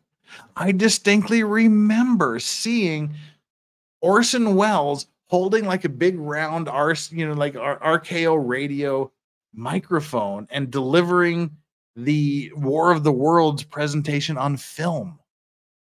Is this a Mandela effect thing that I'm suffering here?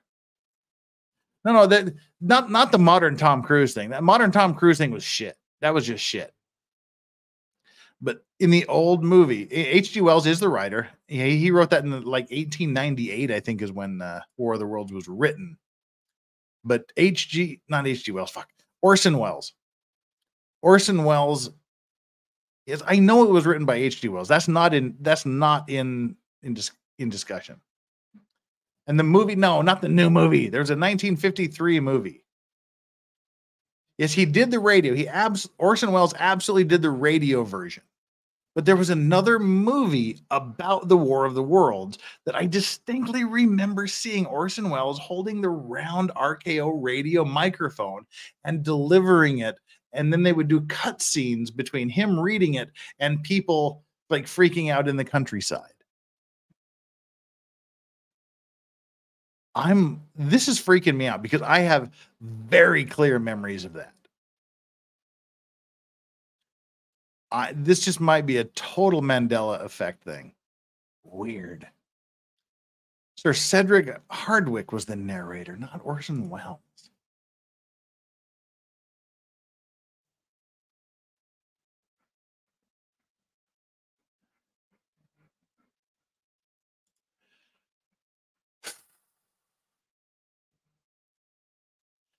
He was also in the Ten Commandments.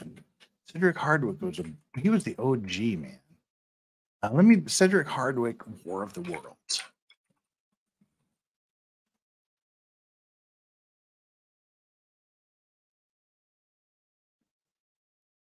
Images. Let's do an image search here.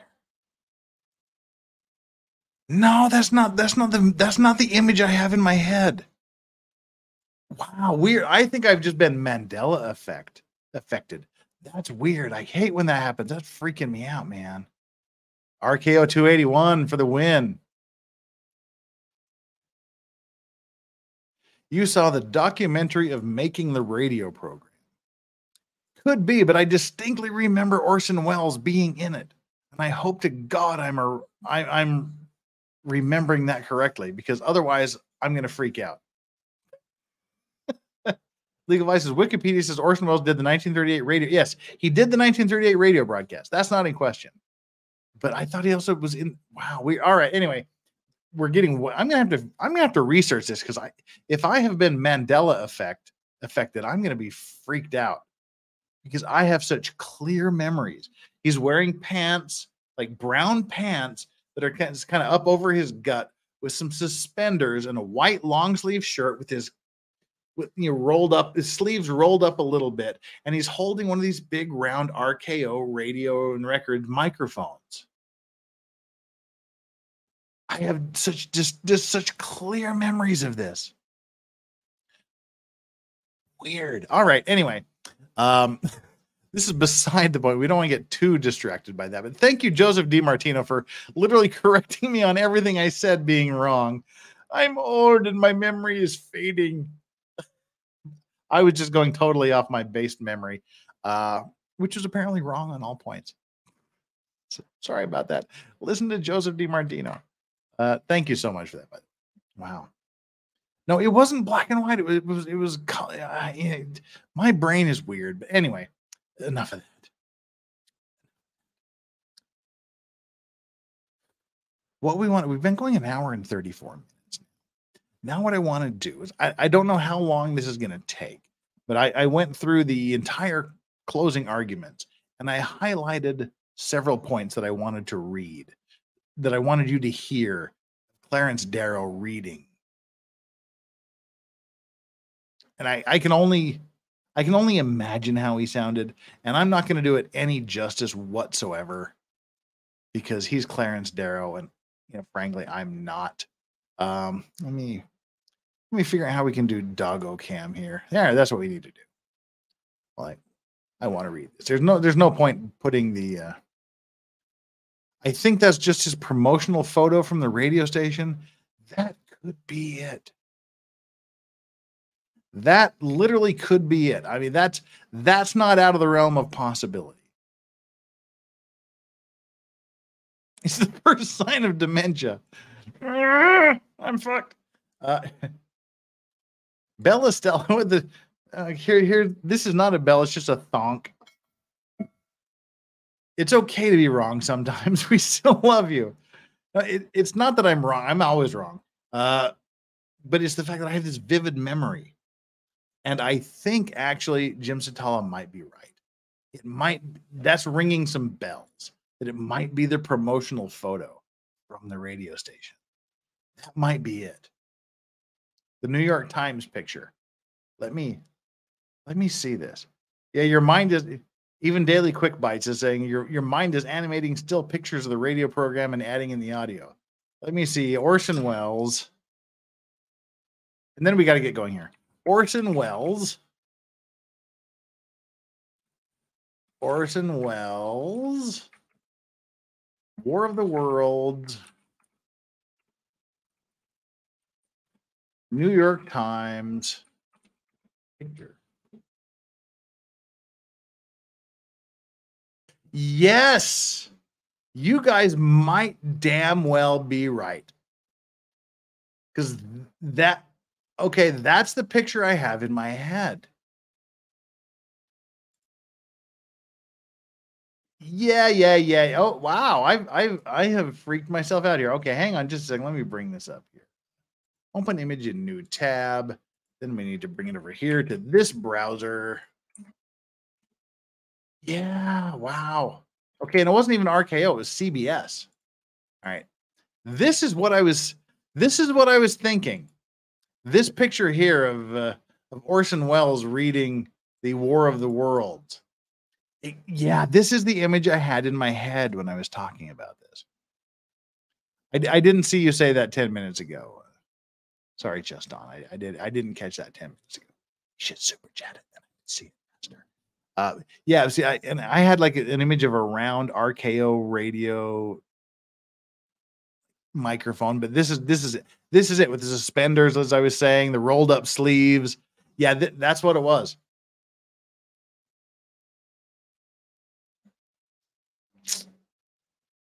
Yep. All right. So I freaked myself out. My brain did this big amalgamation of things.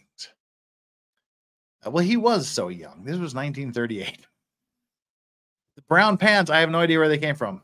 But this is literally the image that I was thinking. So yeah, mystery solved. It was just my brain sort of collecting all of the pre-Tom Cruise War of the Worlds shit and melding it together in my skull. So, all right, there we go. Problem solved, everybody. Chat is always, chat is awesome because it's just me spurging out of my mouth real time versus all of you people, hundreds of you researching and doing things while I'm talking. And currently we have 265 people here and 298 likes. So thank you so much. But I know we've probably had a full turn, at least very nearly a full turnover of people. Oh, Jim Satala is doing the Lord's work, correcting me here. Legal Vices, the picture of him in the brown suit is from the press conference after the broadcast with everyone screaming at him. Thank you. I'm not crazy. I'm just putting together a giant amalgamation of different scenes from this. So yeah, thank you so much, Chad. American Dreamer, those lips. Saucy. Flux, I don't know what you're laughing at, but shut up. I love you, Flux. You were so awesome. I am so looking forward to going to Houston next week to hang out with Ozzy Overlord, Chandler Remington, and Flux. 3 people that I want to meet so much. Absolute great people. I am so excited to meet Flux and Chandler and Ozzy that I just can't control myself. Just Dawn, Soulless Ginger. All gingers have soul. Rolling Eyes, $10. It's too late to super chat to tell me to read something from 15 minutes ago. It's too late, but thank you so much, Just Dawn. Miss K. Griff, I'm not crazy. I'm just confused. Yeah, that's pretty much me. I wasn't crazy. I was just confused. What was the color of Moses's robe? That was red with the white and black stripes, if I recall correctly. At least that's what I think Charlton Heston was wearing. Might have been some yellow in there. I'm not sure. Anyway, enough of that. Let's get on to the grand finale, if you will. He said, this is some excerpts from the Leopold and Loeb defense. The closing statements by Clarence Darrow. I'm not going to do them justice whatsoever by replicating whatever this great man's voice may have sounded like. I just want you guys to hear some arguments against the death penalty. And like I said, I am pro death penalty. It's dwindling ever so slightly every time I talk about it. But to this point in my life, I know Steve Gosney's written a book about the death penalty arguments for and against, etc. We've had discussions here on my stream. He's had discussions on Flux's stream and other streams about this. But the single most impactful thing to me that has pushed me the closest to being against the death penalty is actually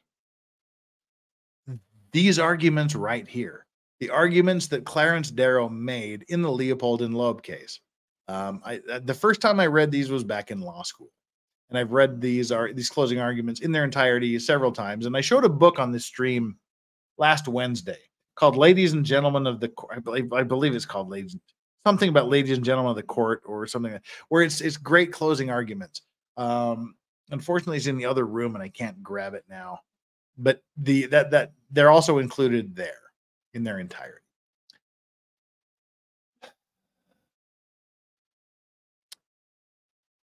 Flux says, 1 more week until I get to give you a hug. I'm excited.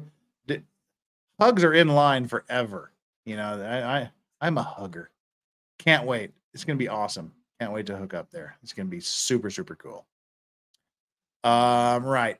So I'm not going to put these arguments up here. I'm just going to give them. I'm just gonna read the arguments as best I can. But let's see. Let me show you what the cover. This was actually published again because there was so much interest in this case that they published in a book these closing arguments. I don't know. Maybe I don't want to keep them up because I want my mug to be front and center because you're all here. You all want to see me. You don't want to see this other crap. There we go. This is Attorney Clarence Darrow's plea for mercy and prosecutor Robert E. Crow's demand for the death penalty in the Loeb-Leopold case, the crime of the century. And this is it. And I said I've gone through and highlighted some of the parts that I want to read. Let me see if I can do this in any way that makes it consumable. Because I want my face to be seen because frankly I'm more handsome than everybody else that has anything to do with this. Does this help? Let me see. I guess we can do it like this. If you want to see what I'm reading, why not? Let's do this. That way, Kurt seems like a good hugger too. I'm not gonna hug Kurt. Do like the bro hug maybe. Chandler should read Darrow for you. Chandler should do a lot of things. Chandler is awesome. We love Chandler. And I don't know. Oh, I will hug you, Larax. We'll do the bro hug. You know, the thumb grab and the 2 pats on the back. Definitely we'll do that. We won't do the full on hug. Chandler's here. Yeah, Branka says he wants to come to Matsuri. Well, that'd be fun. And Chandler, I was on Lincoln Kane's stream before I went on Meme Copium stream before I came here. And just so you know, Chandler, Lincoln Kane thinks you're fine. Just in case you were wondering. He says, yeah. Chandler Remington, she's quite a looker, isn't she? That's what Lincoln Kane had to say about you. We're going to full on slow dance. Don't deny our love. Now, not that the Camelot's already spoken up for my unrequited love. This is going to be silly. Matsuri's going to be silly. All right, here we are. And, yeah. So I'm curious. To see if Kurt from Uncivil Law agrees with my take on Clarence Darrow being one of, if not the OG greatest orator lawyers in the history of civilization. I say yes, and it will take a lot to convince me otherwise. Let's see, can we get this? Can we squeeze this whole thing in here? No, damn it. All right.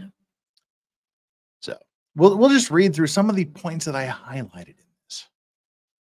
because it's such an amazing closing argument. The word pictures, the emotion that's behind these words is so, to me, powerful. I said it's so powerful, it almost convinces me to be against the death penalty.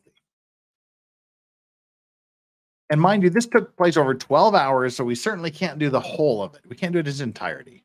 I'm a Paul Clement fan, but that is more of an appeal. Yeah, more on appeal. Yeah. Johnny Cochran is the greatest. He's good. He's a showman. He's got the showmanship down. All right, here we go.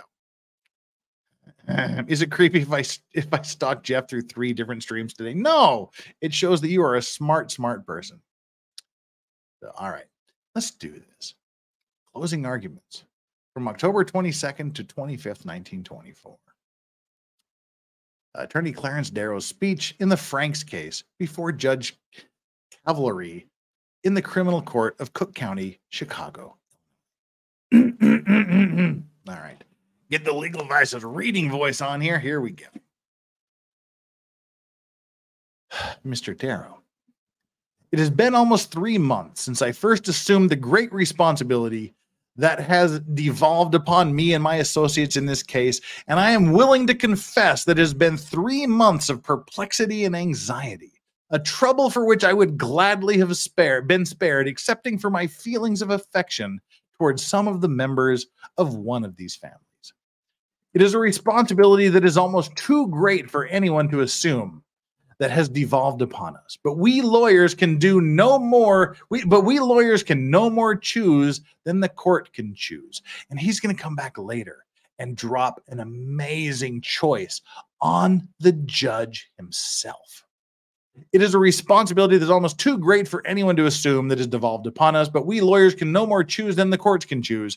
Your Honor, our anxiety over this case has not been due to the facts that are connected with this most unfortunate affair, but to the almost unheard of publicity, to the fact that newspapers all over this country have been giving it space, such as they have almost never given a case before.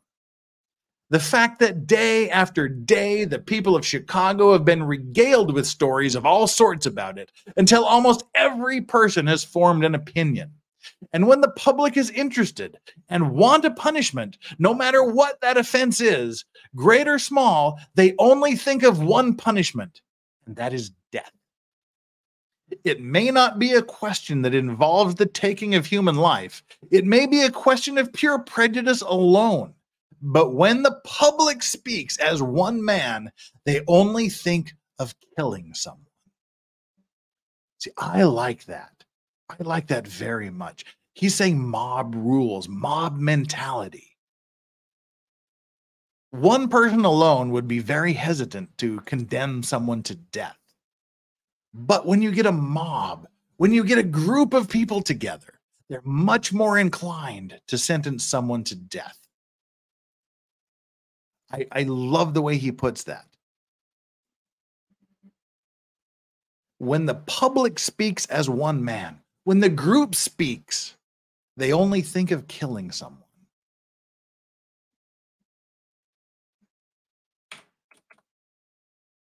I insist, Your Honor, that this has been the case of 2 boys of this age. And again, he's calling them boys because they were under the legal age of majority at that time. They were 18 and 19 years old, which made them minors at that time in history. I insist, Your Honor, that this has been a case of 2 boys of this age, unconnected with families. Sorry, I have to move this on over here. I'm looking off to the side. Unconnected with families who are supposed to have great wealth.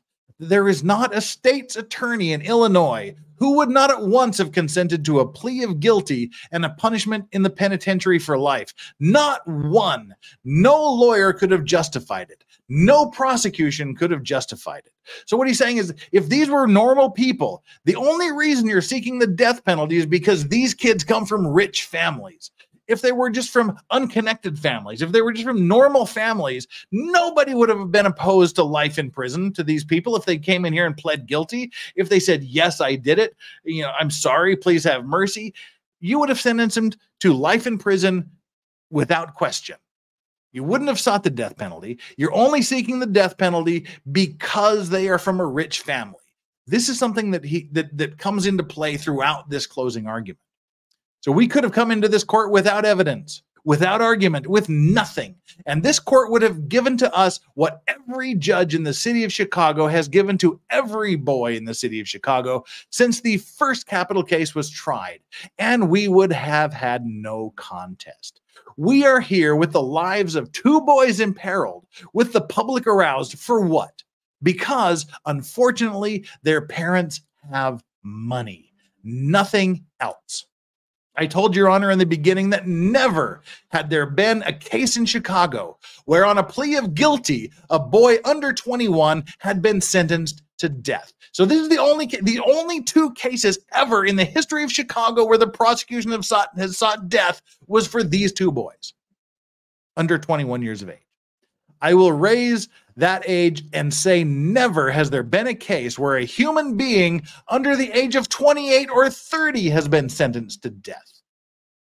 And I think that I am safe in saying, although I've not examined all the records and could not, but I think I'm safe in saying that never has there been such a case in the state of Illinois. And yet this court is urged, I threatened that he must hang two boys contrary to the precedents, contrary to the acts of every judge who ever held court in this state. Why? Tell me what public necessity there is for this. So what's the public necessity for death? Why do you have to kill these two boys? Why need the state's attorney ask for something that was never asked before?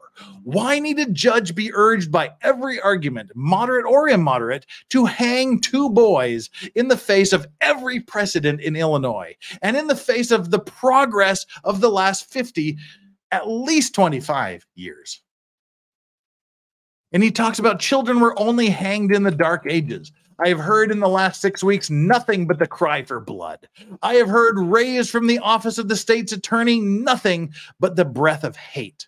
I have heard precedents quoted, which would be a disgrace to a savage race. I've heard a court urged almost to the point of threats to hang two boys. In the face of science, in the face of philosophy, in the face of humanity, in the face of experience, in the face of all the better and more humane thought of the age. Now, Your Honor, I shall discuss that more in detail a little later, and I only say it now because my friend, Mr. Savage, did you pick him for his name or his ability or his learning? I love that. Like his opponent, Mr. Savage. Did you pick him because his name was Savage? I like that. That was a little dig there. That was a little Clarence Darrow dig. My friend, Mr. Savage, did you pick him for his name or his ability or his learning? Because my friend, Mr. Savage, is as savage a speech as he knew how to make. Said to this court that we pled guilty because we were afraid to do anything else. So yeah, they pled guilty because they were afraid to do anything else. Your Honor, that is true. That is true. I want to refer to one thing in passing. Then I will discuss this phase in the place where I think it belongs. He doesn't want the boys to be released. He agreed that they should be sent to jail for the rest of their life. He said, we're asking this court to save their lives, which is the least and the most that a judge can do. We did plead guilty before, Your Honor, because we were afraid to submit our case to a jury. He flat out admits we were afraid to submit our case to a jury. I would not for a moment deny to this court or to this community a realization of the serious danger we were in and how perplexed we were before we took this most unusual step. I can tell Your Honor why. I found that years in experience with life tempers one's emotions and makes him more understanding of his fellow. When my friend Savage is my age or even yours, he will read his address to this court with horror. And then, Your Honor, it may not be hardly fair to the court, because I'm aware that I have helped to place a serious burden upon your shoulders, and that I have always meant to be your friend. But this was not an act of friendship. What he's doing is he is apologizing to the judge here. Because he could have submitted this case to a jury and had the jury decide whether or not to submit his clients to the death penalty. He could have had the jury decide whether or not to sentence his clients to death. He did not do that. He did not go for the jury. He put this solely on the judge. And what he's saying here, he's apologizing to the judge for saying that the jury can't make the decision whether to sentence him to death. He's saying that it's the judge's decision. And what he says here is so powerful. It's so moving to the judge. The first thing he does is apologize to the judge. He said, I've always tried to be your friend, but this is not an act of friendship to do what I am doing to you now. And what is he doing to the judge? He said, I know perfectly well that where responsibility is divided by 12, it's easy to say away with him. So I know that if we give this to a jury of 12 people and ask them whether to sentence him to death, it's easy for 12 people to come together as a mob and say sentence him to death. I'm only 1/12 responsible for killing this person. See, it's easy for the jury to say, okay, I'm just one voice in 12. We can sentence him to death. See, I know perfectly well that where responsibility is divided by 12, it's easy to say away with him. But, Your Honor, if this is so fucking brutal to this judge. This is so powerful. But Your Honor, if these boys hang, you must do it. There can be no division of responsibility here. You must do it. You can never explain that the rest overpowered you. It must be your deliberate, cool, premeditated act without a chance to shift responsibility. That is a brutally powerful argument. He's saying, the judge is not allowed to go, okay, it was 11-1 and I just eventually caved into all of the other people. He's saying, no, judge, you are the only person, only you with your cool, premeditated act, your deliberate act, without any chance of shifting responsibility to anyone else. You are the sole person on planet Earth that has to take responsibility for sentencing these two children to death. That was a brutally genius, brilliant argument to make to the judge. Exactly. Therese Majestic says this man is both awe-inspiring and dangerous with his words. Holy shit. Right. I mean, that's astounding.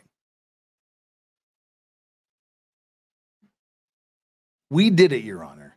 It's not a kindness to you. We placed this responsibility on your shoulders because we were mindful of the rights of our clients, and we were mindful of the unhappy families who have done no wrong. I mean, that's just brutal to tell the judge, you can't blame this on anyone else. You can't say I caved to pressure. You're the only one that can sentence these kids to death. Your Honor will never thank me for unloading this responsibility upon you, but you know that I would have been untrue to my clients if I had not concluded to take this chance before a court, instead of submitting it to a poisoned jury in Chicago. In the city of Chicago. Because again, he was saying that everybody in Chicago has heard this. It's been more publicized than any other case in the history of Chicago. So, and he's saying, so the jury would be poisoned against them already.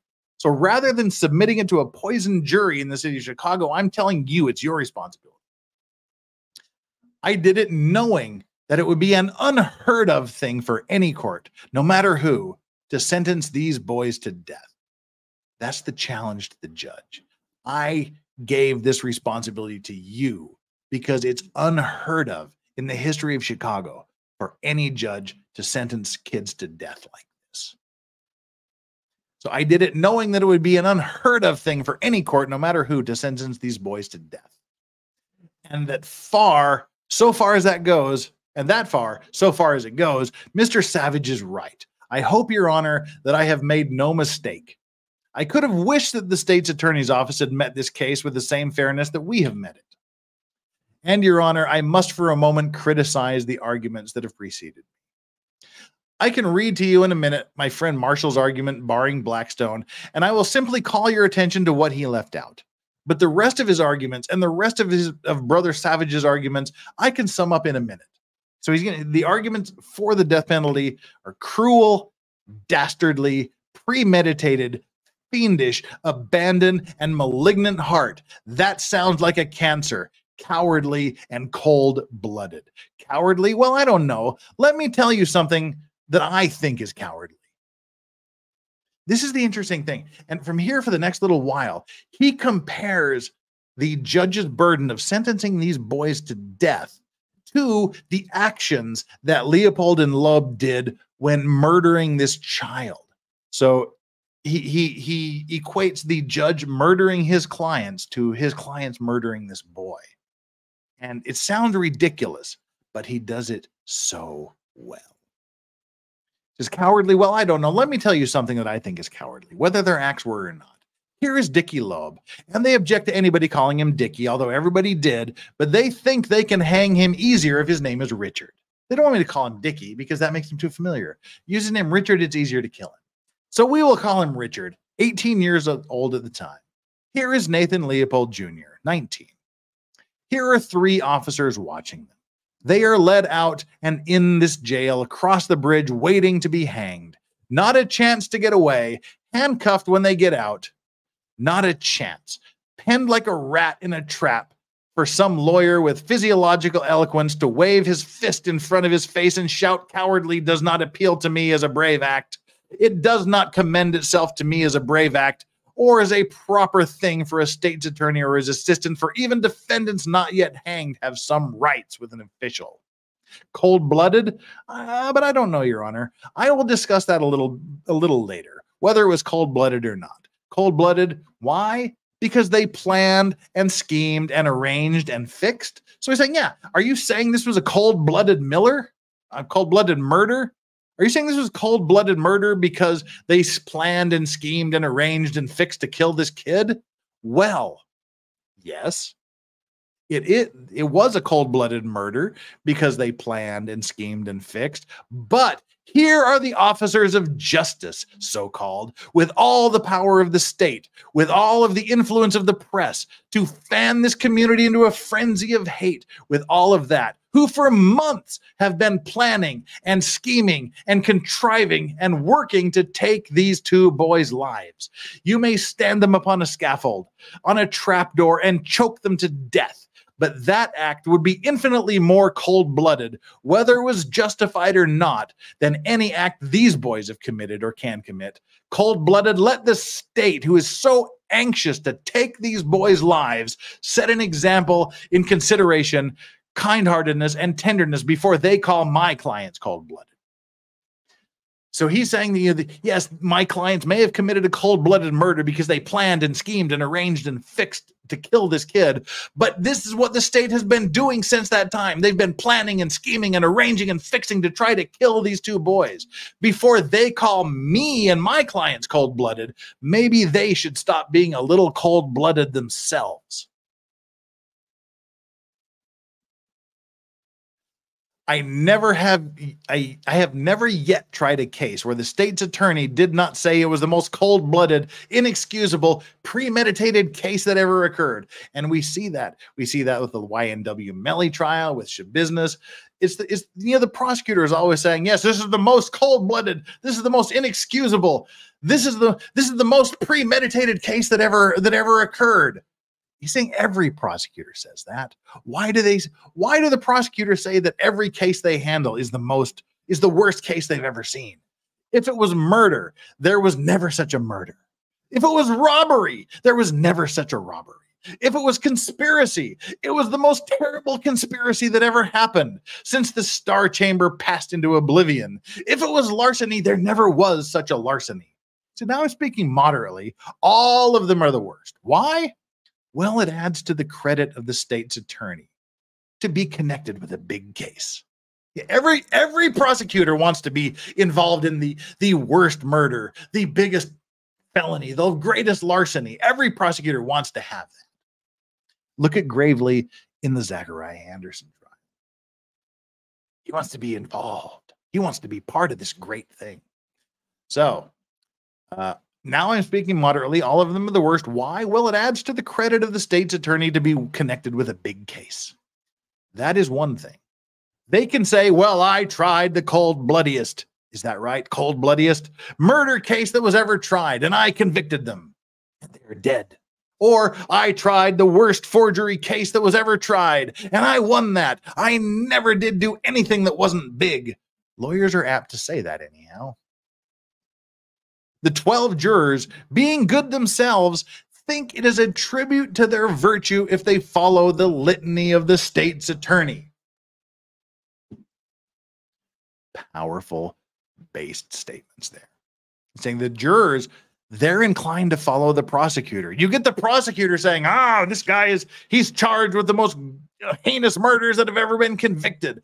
And the jurors think they're good people. They think, I'm doing a good thing if I agree with the prosecutor that these are the worst crimes that have ever been committed and we should sentence them to death.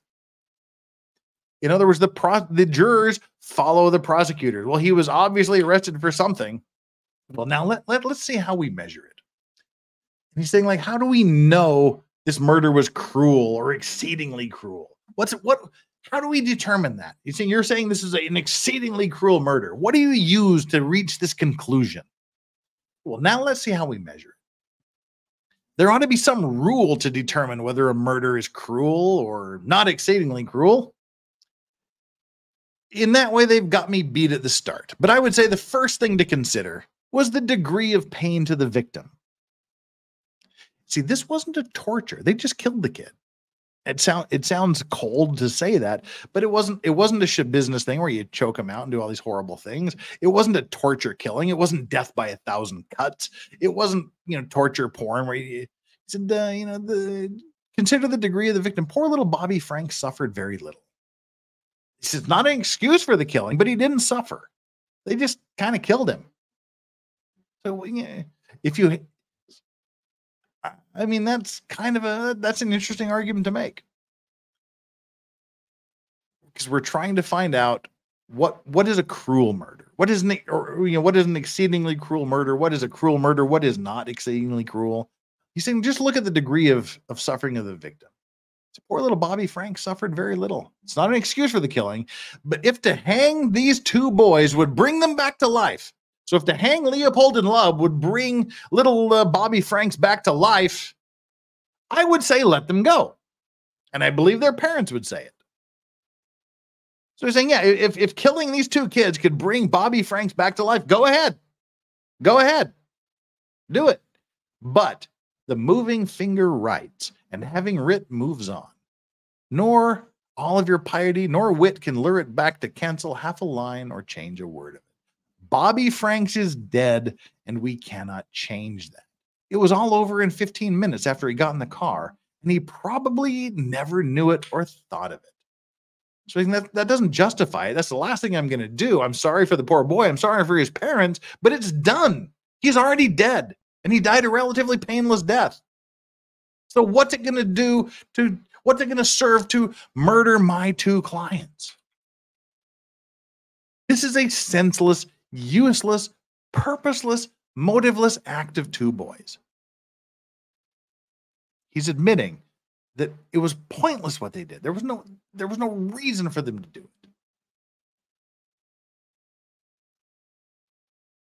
Now, see, J.K.D. Buck, you're missing the point. He said Darrow was full of it. Nobody thought the executioners would bring their. That's what he's saying. He's saying you don't know, you don't believe it would bring these kids back. He's saying if it would bring them back, then fine, do it. But it's not. It's not going to bring them back. So why kill them for killing somebody else? You missed the point there, J.K.D. Buck, a little bit.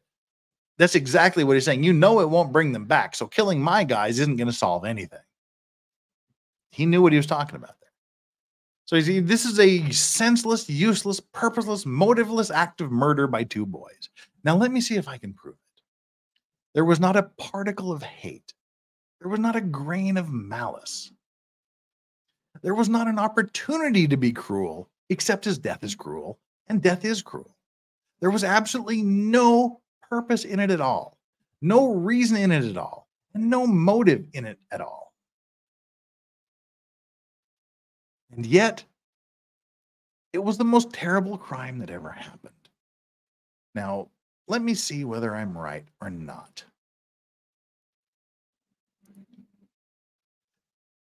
These two boys, neither one of whom needed a cent, scions of wealthy people, killed a little inoffensive boy to get $10,000.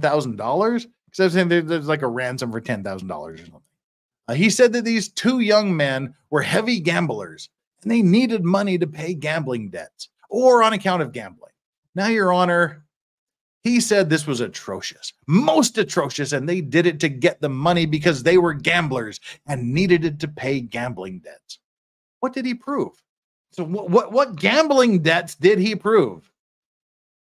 He put on one witness and only one who had played bridge with both of them in college, and he said they played for 5 cents a point. Now, I trust Your Honor knows better than I do how much a game that would be. At poker, I might guess, but I do not know much about bridge, but what else? He said that in that game, one of them lost $90 to the other.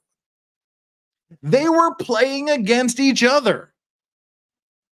They were playing against each other, and one of them lost $90. $90? Their joint money was just the same, and there is not another word of evidence in this case to sustain the statement of Mr. Crow, who pleads to hang these boys.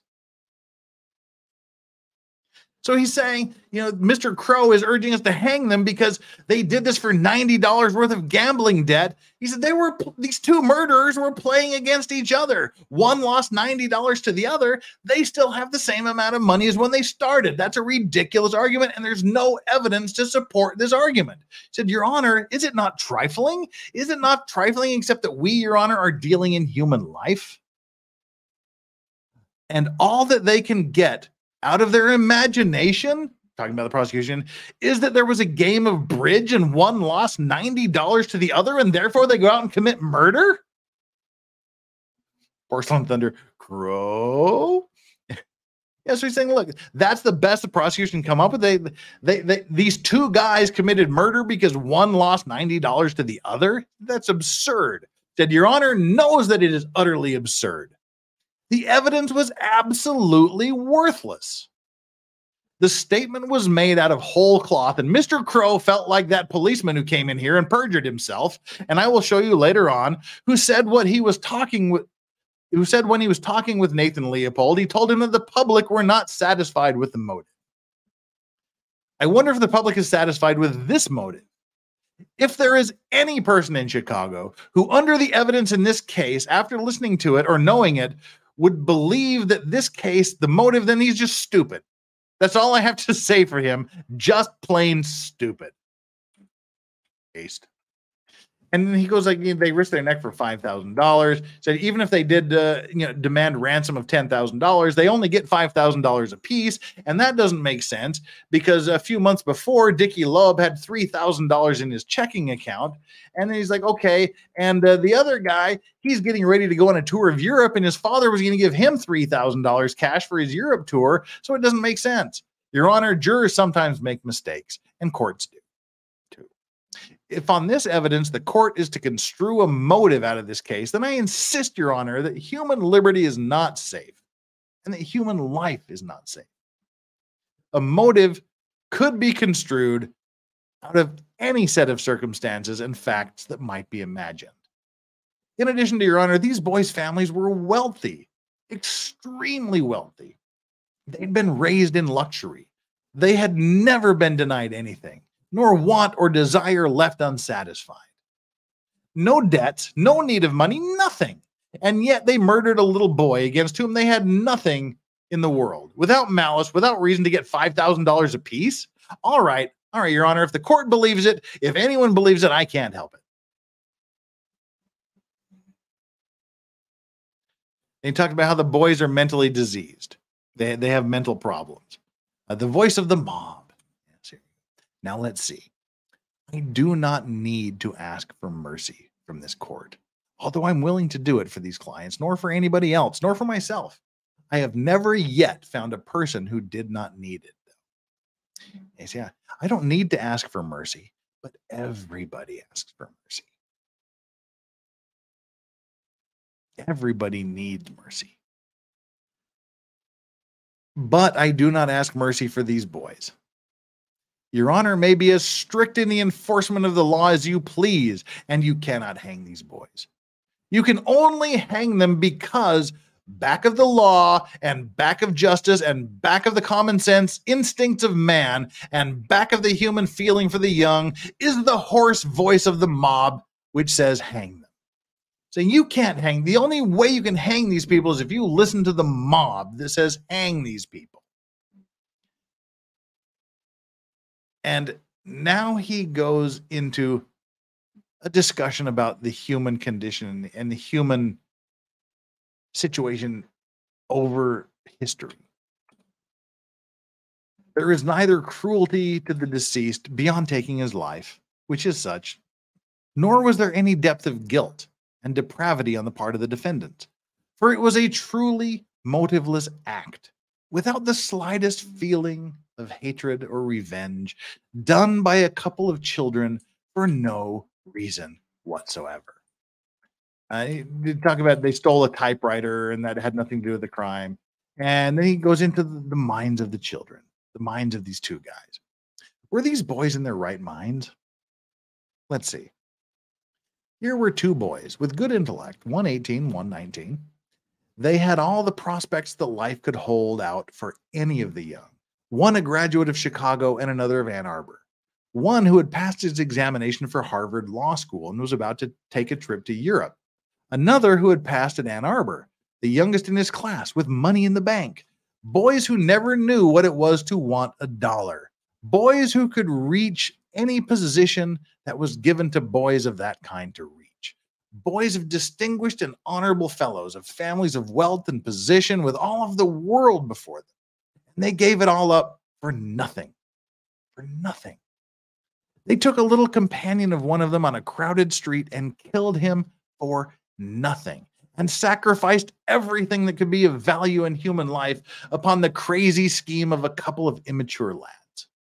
Now, Your Honor, you have been a boy. I have been a boy, and I'm proud of having been a boy. And we have known other boys. The best way to understand someone else is to put ourselves in their place.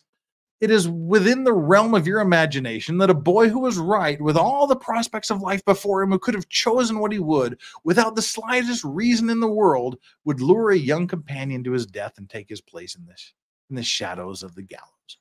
I don't care what Dr. Crone may say. He is liable to say anything except to tell the truth, and he is not liable to do that.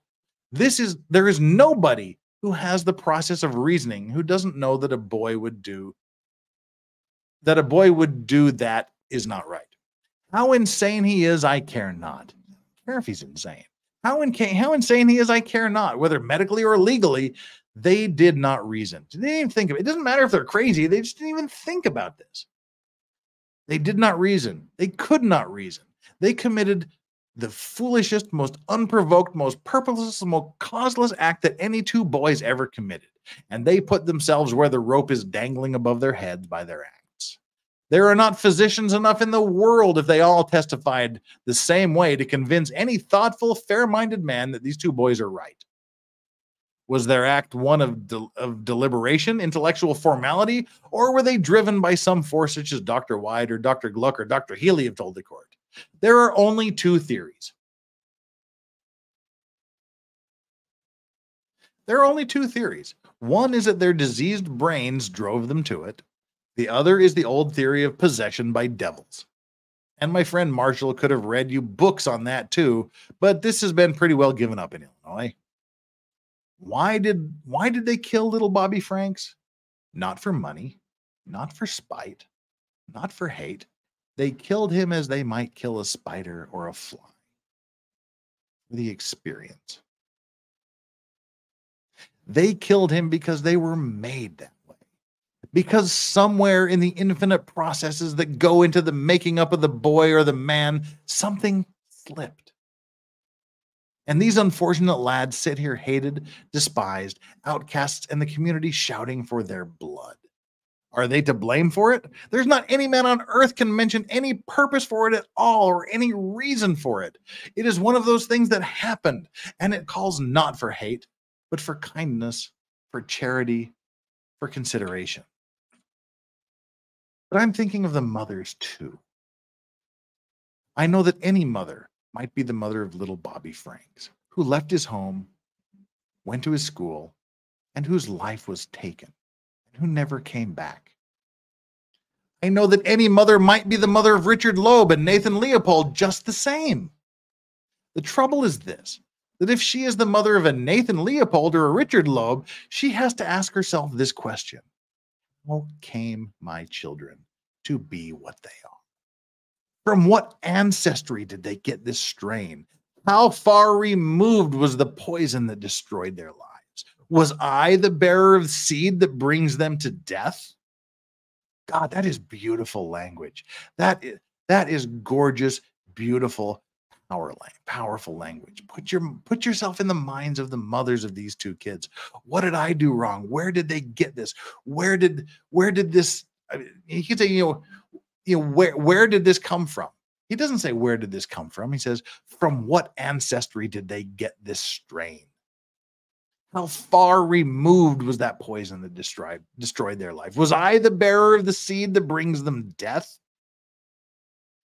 That is a beautiful use of language. I do not know what it was made these boys do this mad act. But I do know there is a reason for it. He said, I don't know why they did it, but I know there's a reason. I know they did not beget themselves. They didn't give birth to themselves. I know that any one of an infinite number of causes reaching back to the beginning might be working out in these boys' minds, whom you're asking to hang in malice and in hatred and injustice because someone in the past has sinned against them. This is the nature versus nurture argument. He's saying something made these kids this way. And you want to hang them, you want to kill them, you want to put them to death because of the results of something that happened much earlier in their life.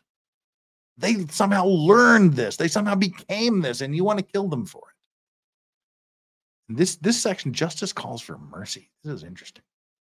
And do you think that you can cure it by hanging these two? That's a great question. And do you think you can cure it by hanging these two? Do you think you can cure the hatreds and the maladjustments of the world by hanging them? You simply show your ignorance and your hate when you say it. What is my friend's idea of justice? He says to this court, whom he says he represents, talking about the prosecution here, the prosecutor says, and I believe he does, Your Honor, who sits here patiently holding the lives of these two boys in their hands, give them the same mercy that they gave Bobby Franks. That's the eye for an eye argument. Well, they killed him, we'll kill him too. Give them the same mercy that they gave to Bobby Franks.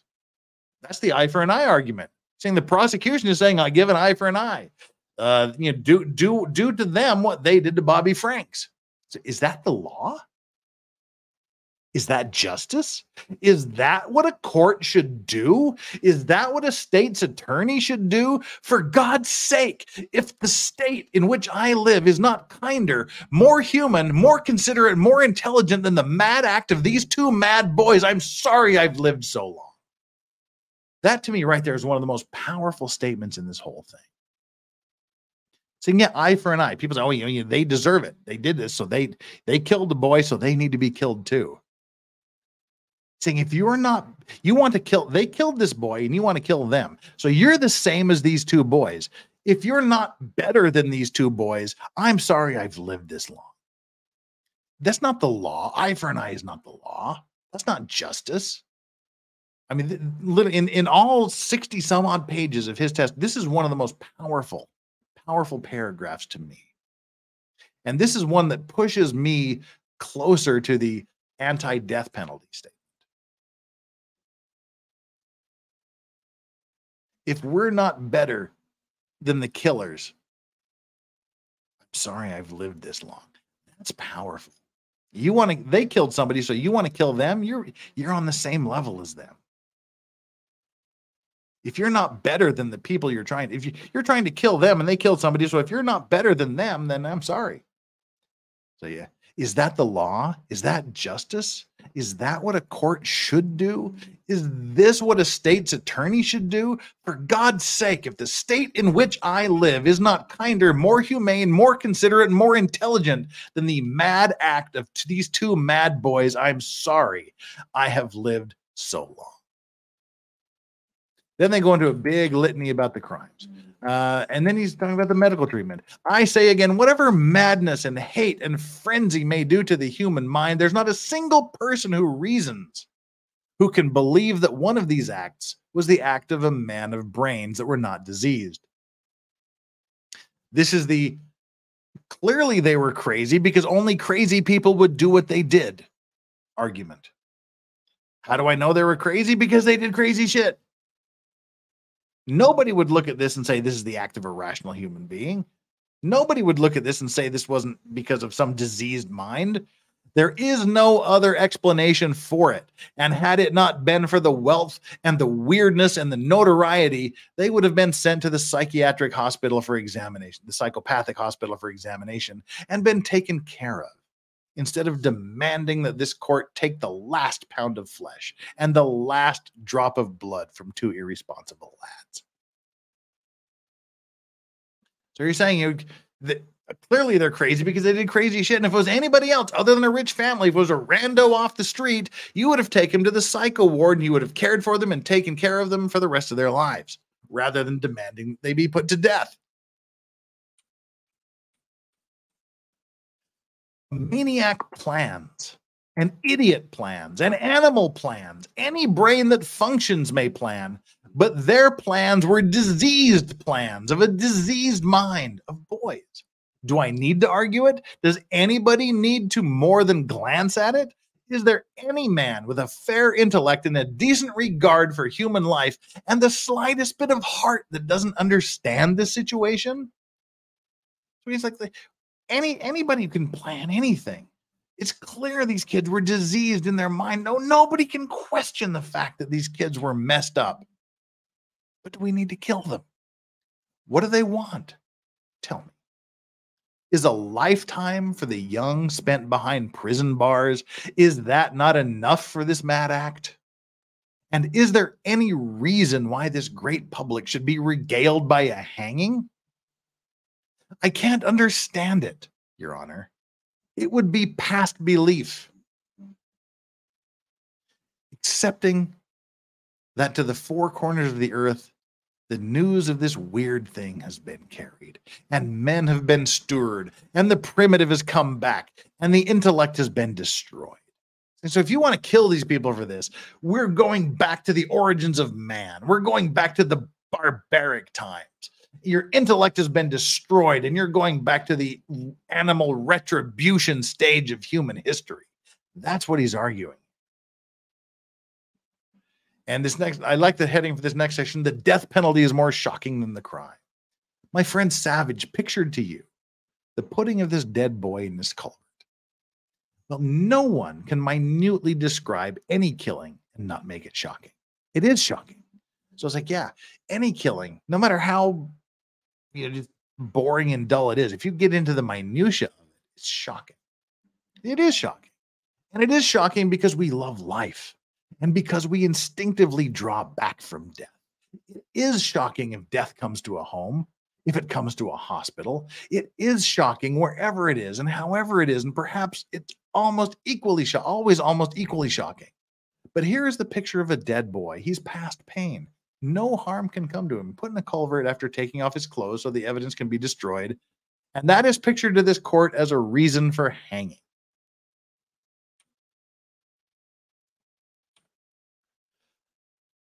I could say something about the death that for some mysterious reason the state wants in this case. Why do they want it? Why do they want death? Why do they want to sentence these two kids to death? I don't know. To vindicate the law? No. The law can be vindicated without killing anyone else. It might shock the fine sensibilities of the state's counsel that this boy was put into a culvert and left after he was dead. But, Your Honor, I can think of a scene that makes this pale into insignificance.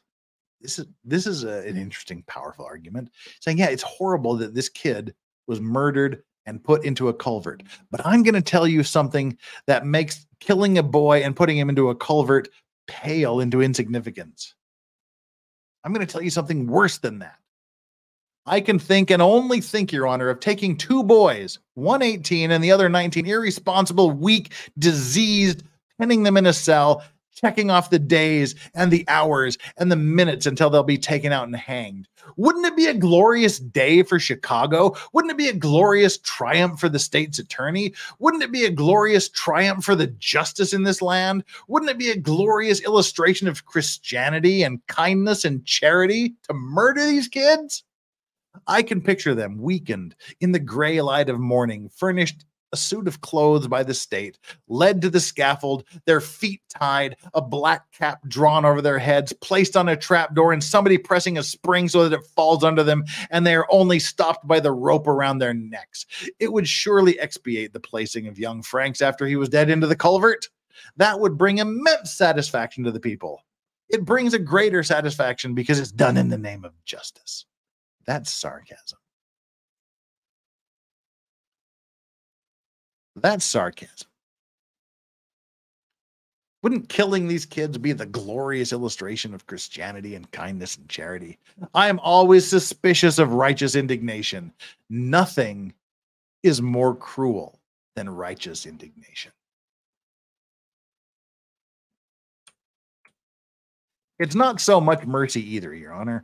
I can hardly understand myself pleading to a court to visit mercy on two boys by shutting them in a prison for life. For life!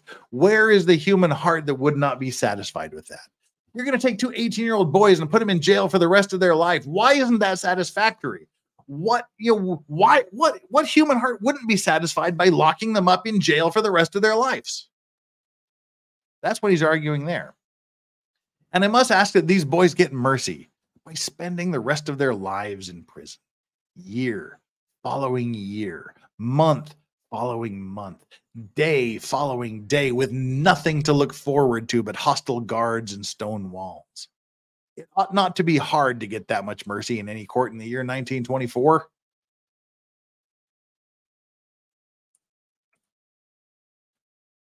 And then talk about pleas of guilty mean lighter sentence. This is where he's going to go into the argument that everyone else that ever pleads guilty gets a lighter sentence than if they had been taken to trial. You plead guilty to get a lesser sentence. You plead guilty to get some sort of concession given to you. That's what he's going to be arguing in this next session.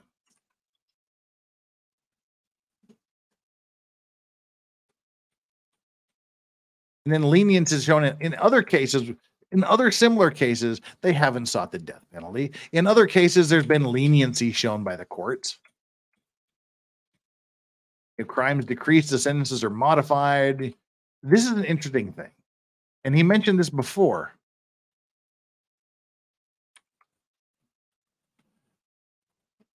That England, we watched in the video, we're saying like England murders or sentences kids to death, sentences people to death.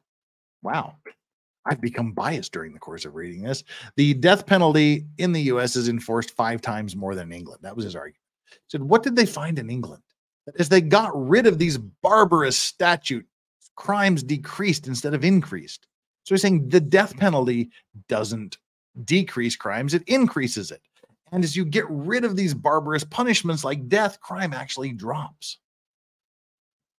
That as they got rid of these barbarous statutes, crimes decreased instead of increased. And as the criminal law was modified and humanized, there was less crime instead of more. I will undertake to say to Your Honor that you can scarcely find a single book written by a student, and I will include all the works on criminology of the past, that has not made the statement over and over again that as penal code was made less terrible, crimes grew less frequent.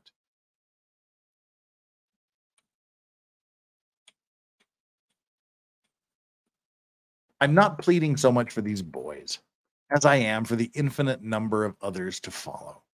Those who perhaps cannot be as well defended as they have been. Those who may go down in the storm and the tempest without aid. It is for them, it is of them I am thinking, and for them I am begging this court not to turn backward towards the barbarous and cruel past. Be more progressive. Don't kill these kids. Don't commit murder on these children. Sentence them to jail for the rest of their lives.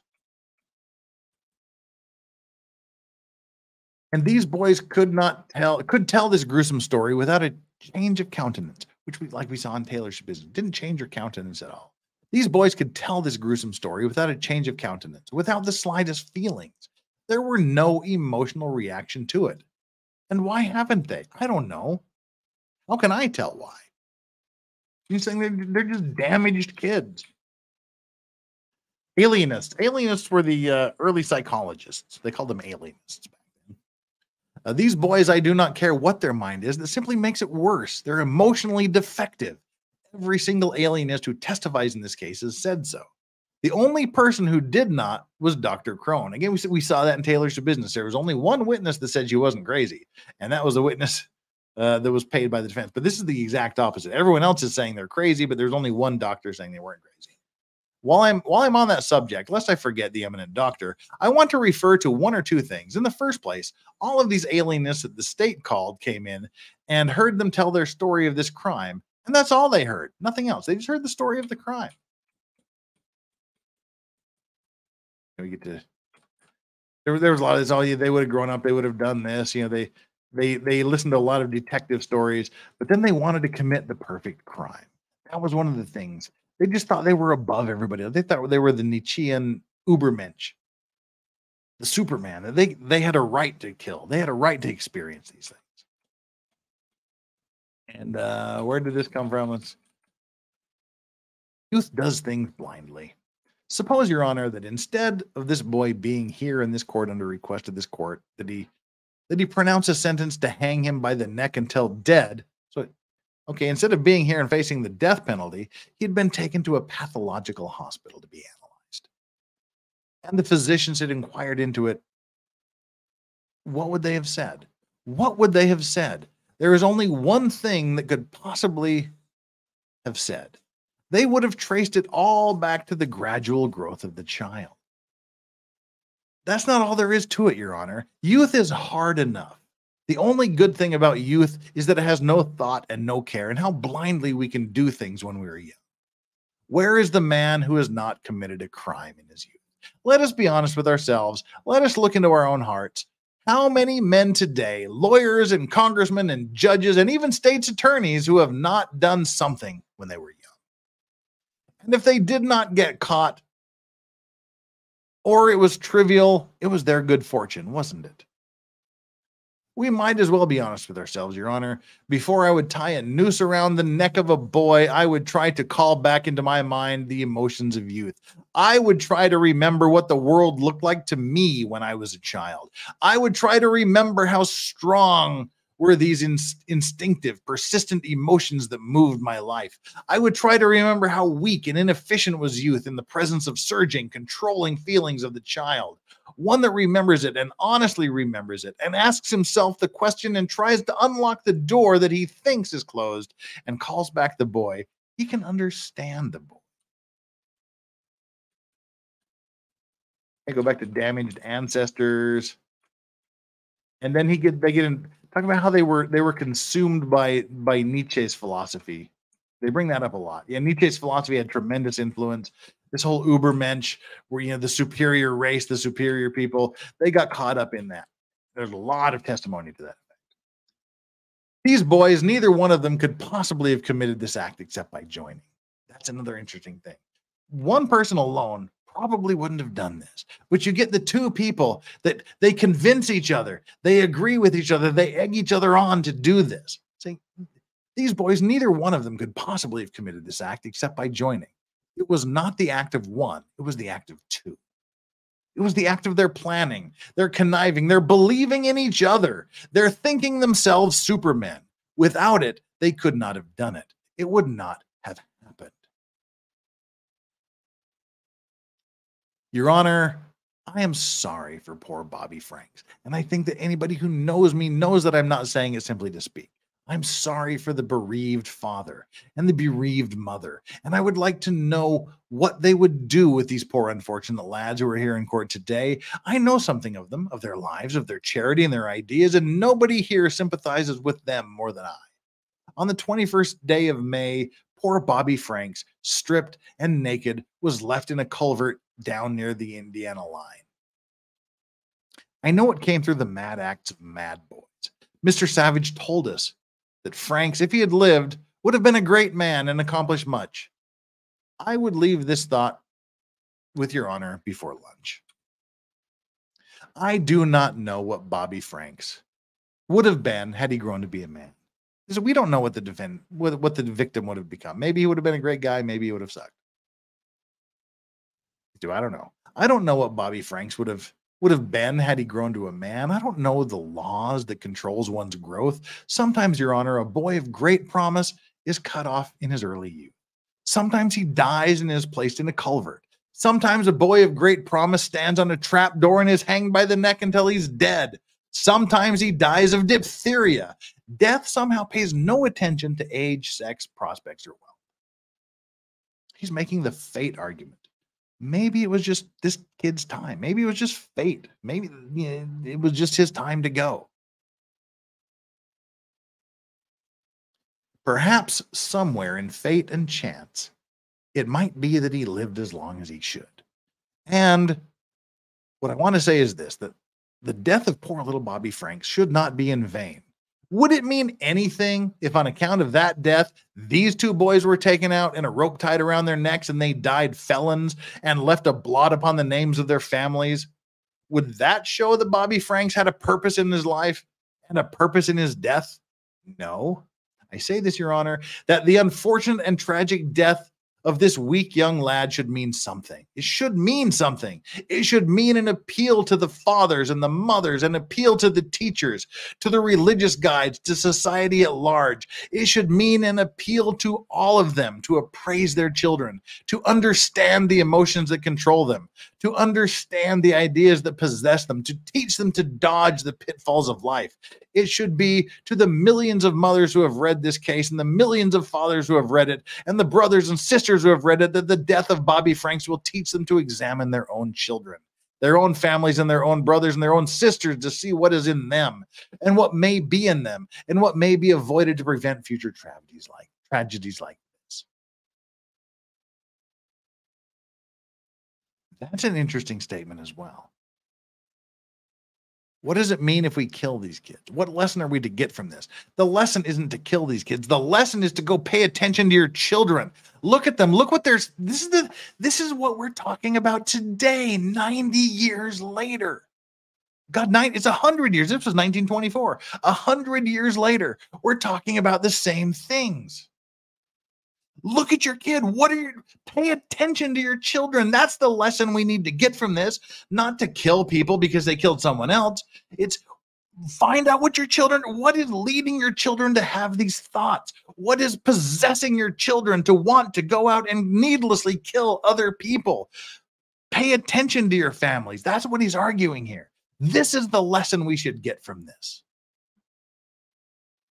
That's a powerful statement. They had a weird, almost impossible relationship. Leopold, with his idea of the Superman, he repeatedly said that Loeb was his ideal of a Superman. He had the attitude towards him that one has to his most devoted friend, or that a man has to a lover. Without the combination of these two, nothing of this sort probably could have happened. Watch your friends. Who are they hanging out? Pay attention to who your children are spending their times with. Make sure that you know what's going on in their hearts. Brilliant argument.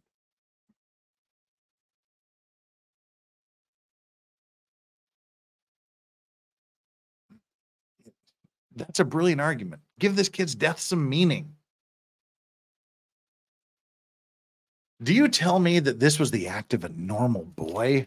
Of a boy who thinks and feels as a boy should? Back to he's obviously crazy because he did something crazy.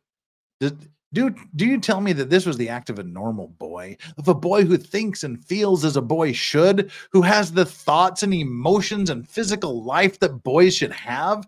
There is not a thing in all of it that corresponds with normal life. There's nothing about this situation that's normal. There's a weird, strange, unnatural disease in all of it, which is responsible for this deed.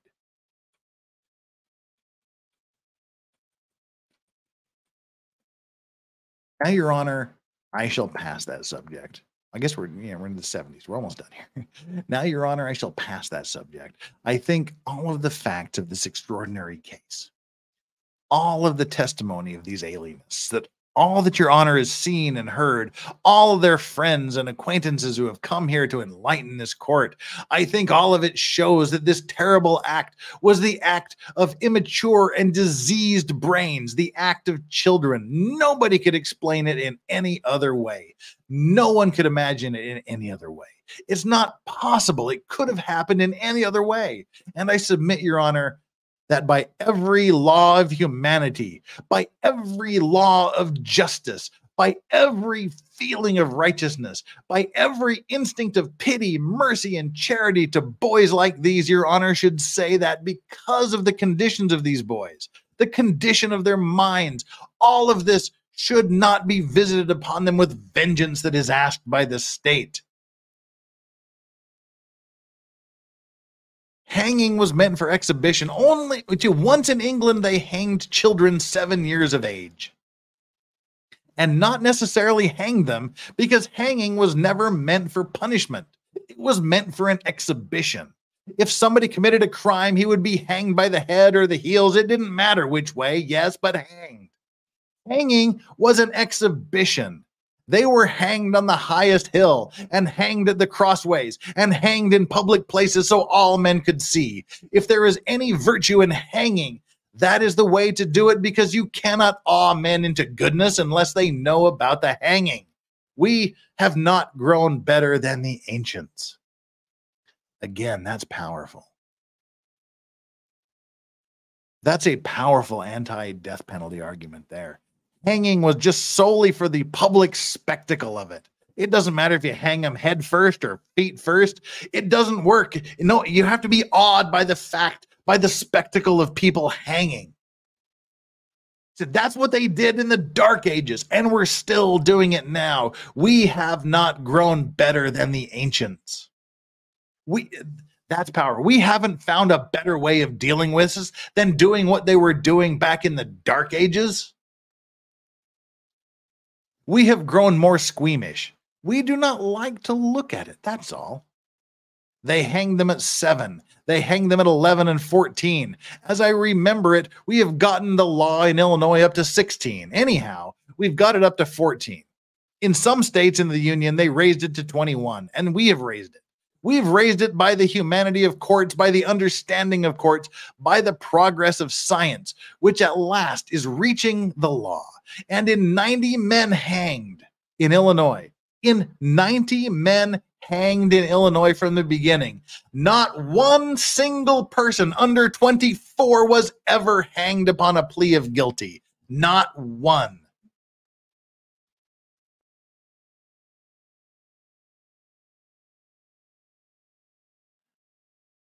You're trying to kill an 18-year-old boy and a 19-year-old boy. And never in the history of Illinois has anyone under the age of 24 who pled guilty been hanged. Never. Your Honor, what excuse could you possibly have? So remember, earlier on, he put this on the judge. He said, Judge, this is your cold, premeditated act. You, not the jury. You can't blame this on the jury. You can't claim pressure from anybody else. This is your own intentional cold act to kill these boys. Remember they said that earlier. Your Honor, what excuse could you possibly have for putting these boys to death? You would have to turn your back on every precedent of the past. Because remember, nobody under 24 that's pled guilty has ever been executed in Illinois. You would have to turn your back on every precedent of the past. You would have to turn your back on the progress of the world. You would have to ignore all human sentiment and feeling, of which I know the court is full. You would have to do all of this if you would hang boys of 18 and 19 years of age who have come into this court and thrown themselves upon your mercy. I might do it, but I would want good reason for it, which does not exist and cannot exist in this case, unless publicly worked up feeling, strong feeling, mad hate is the reason, and I know it's not. It is due to the cruelty that has paralyzed the hearts of young men growing out of the war. We'll talk about this. We are used to blood, Your Honor. It used to look mussy and make us feel squeamish. This is another strong, powerful argument. This is just after the end of World War I, the Great War, the war to end all wars, we thought. Now he's making the argument that the war has made life cheap. World War I has cheapened life. So now think about this. Think about this in the realm of, you have just, as a matter of years, just a couple of years, come out of the worst war in human history, the war you thought was so fucked up there would never be another war after this. He says it's due to the cruelty that has paralyzed the hearts of men growing out of the war. They did this because of the war. We're used to blood, Your Honor. It used to look mussy and make us feel squeamish, but we've not only had it shed in buckets full, we have shed in rivers, lakes, and oceans, and we have delighted in it. We have preached it. We have worked for it. We have advised it. We have taught it to the young, encouraged the old, until the world has been drenched in blood, and it has left its stains of blood upon every human heart and upon every human mind, and has almost stifled the feelings of pity and charity and humanity that have a natural home in the human heart. No, he's not. Don't get this wrong. He's not blaming.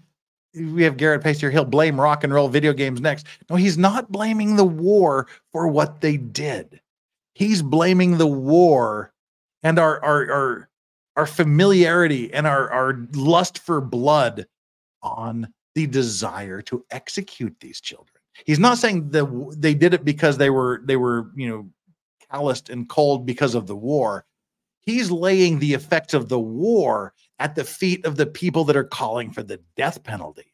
He's saying that the war has made your hearts cold and callous to murdering these defendants. Not that the defendants use the war as an excuse to commit the kid, saying, we've delighted in blood so much, it's left stains upon our soul, and we're calling for the death penalty because now death and blood and murder doesn't mean anything. It's nothing off your, it does nothing. It takes no soul searching. It means nothing for people nowadays to put people to death because they've been so enamored by blood. They've been so enthralled with blood, and they've learned blood their whole life that killing two more boys means nothing to them. That's the argument that he's making. The argument for the war is directed at the people who want him to be sentenced to death.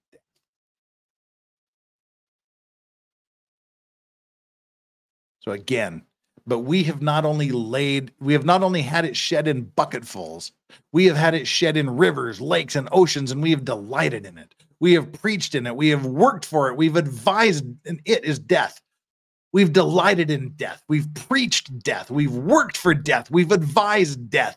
We have taught death to the young, encouraged the old, until the world has been drenched in blood, and it has left its stains of blood upon every human heart and upon every human mind, and has almost stifled the feelings of pity and charity and humanity that have natural homes in their hearts. And because of this, you want to kill these two boys. I think that is incredibly powerful. Your Honor, again, hanging boys would be turning back to barbarism. We go back to this. The ancients were doing it. This was going on in the Dark Ages. Aren't we better than this? Your Honor, if in this court a boy of 18 and a boy of 19 should be hanged on a plea of guilty in violation of every precedent in the past. Remember, nobody their age who's confessed to a crime has ever been hung. Your Honor, if in this court a boy of 18 and a boy of 19 should be hanged on a plea of guilty in violation of every precedent of the past, in violation of the policy of the law to take care of the young, in violation of all the progress that has been made and the humanity that has been used in the care of the young, in violation of the policy of placing boys in reformatories instead of prison, if Your Honor, in violation of all that, and in the face of all the past, should stand out here in Chicago alone to hang a boy, then we are turning our faces backwards toward the barbarism which once possessed this world. If Your Honor can hang a boy of 18, some other judge can hang him at 17 or 16 or 14. We're almost done here. Now, Your Honor, I have spoken about the war. I believed in it.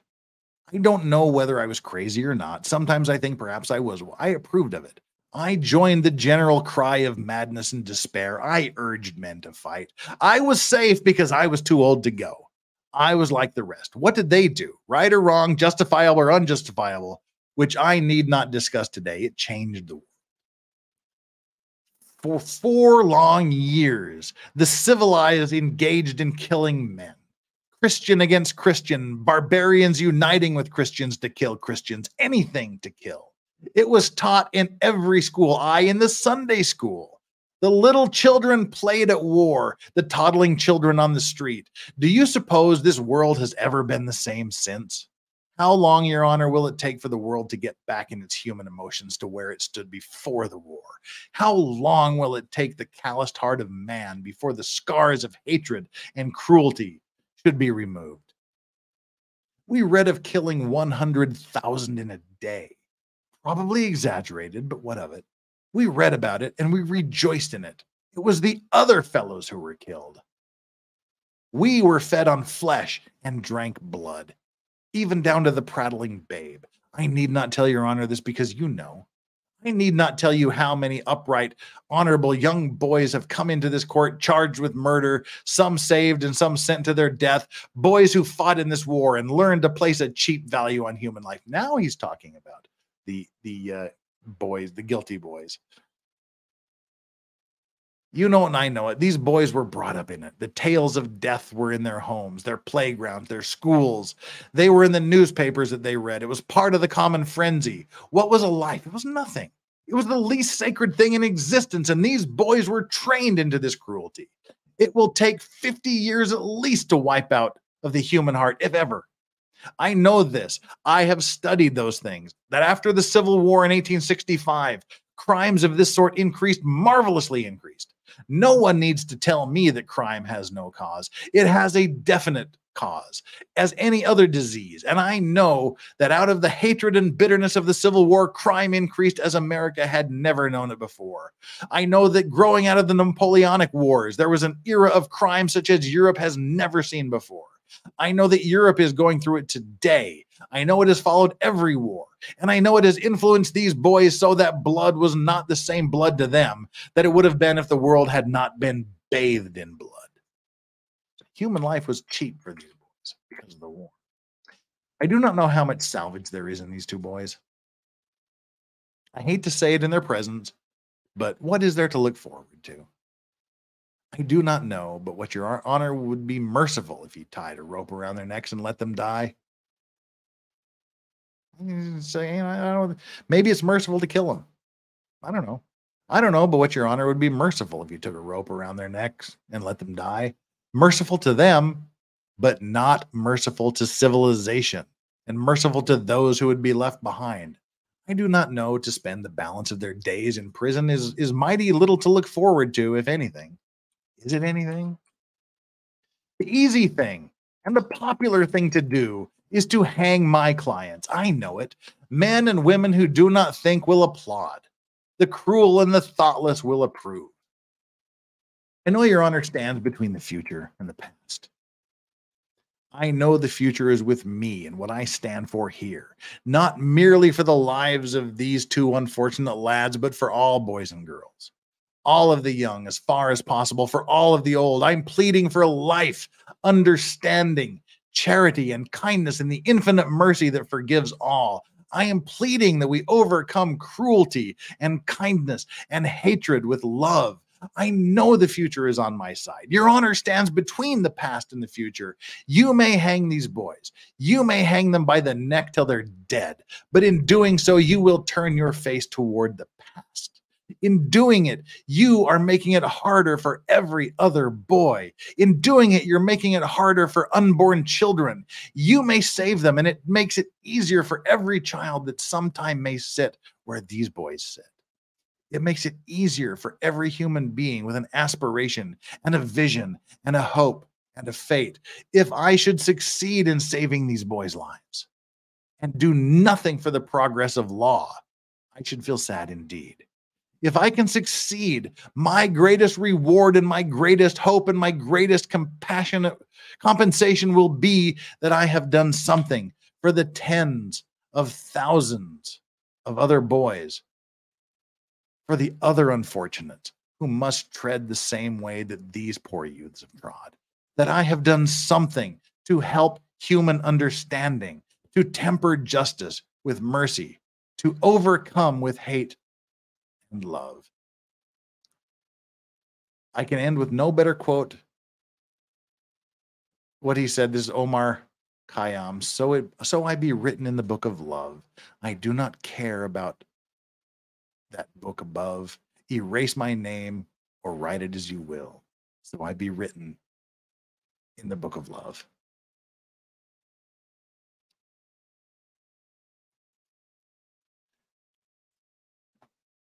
There you go. That was Clarence Darrow. A very, very brief excerpt from a 12-hour closing argument in the Leopold and Loeb case.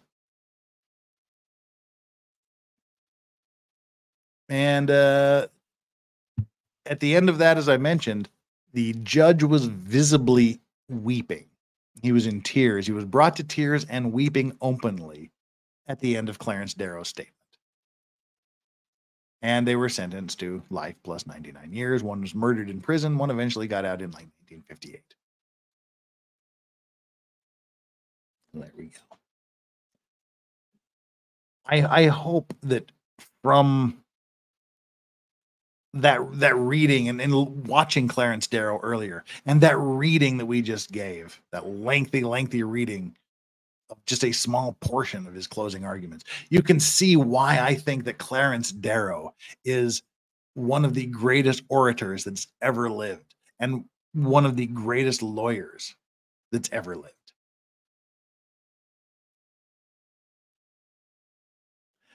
And that's what we're here to do, to share my love for the way that Clarence Darrow was, for the language he used, for this gift that he was given and used. I mean, whether you agree with his arguments or not, the language he used was absolutely astounding. We don't have lawyers like that anymore. It's F. Lee Bailey, Jerry Spence, Clarence Darrow. That's about it. And Jerry Spence is the only one of those three left, and he's 94. We're about to lose this. I mean, just listen to those arguments. Listen to the wording. Listen to the passion. Listen to the language, and then go watch the YNW Melly closings. Go watch the Shabusiness defense closings. Go watch, the Murdoch closings. We don't have that. It's not there. The passion, the emotion, the language pictures, just the beauty of language isn't present anymore. Like I say, it goes beyond whether you agree with what he's saying or not. It's what makes him who he was. And we got a few super chats here. Then we're going to wrap this up. Just Dawn Soulless Ginger, we did your little eye rolling thing here. And American Dreamer, trying to get my son to go to Matsuri to get your autograph. What day is best? Appreciate you, Jeff. God dang. Any day, I guess. Hell, send me a tweet or an email. Twitter at the Legal Vices on Twitter and thelegalvices@gmail.com. Send me something. Like give me your address or whatnot, and I'll think of it. I'll send you. If you live in Houston, cool. If you're driving halfway across the universe just to get my email me, and I'll sign something for your kid. And that would be a privilege to do. But as far as I have no plans, I have no idea what's going on. I would hate to have you go all that way and not be able to hook up because I don't have phone access or I'm not paying attention or something. But you send me a message on Twitter, The Legal Vices, or an email at thelegalvices@gmail.com. We'll talk some more about that. I'll be there from the 10th to the 13th. I don't know where I will be or what I'll be doing at any given time. So yeah, hit me up privately and we'll work something out. Bass, that $90 covered every square inch of that room. Yeah, talking about the debt that there was allegedly the motivation for that. Lesson learned, says Bass. Also, only be naked in a woman's culvert.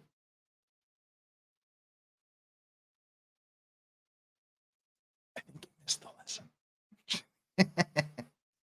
All right, people. I have to head on over to Laid Back News with Eric Hunley and others. I'm a bit late. We went an hour overtime. I knew I had highlighted a lot of that argument. That was the least I could bring out from that argument. And I thank you for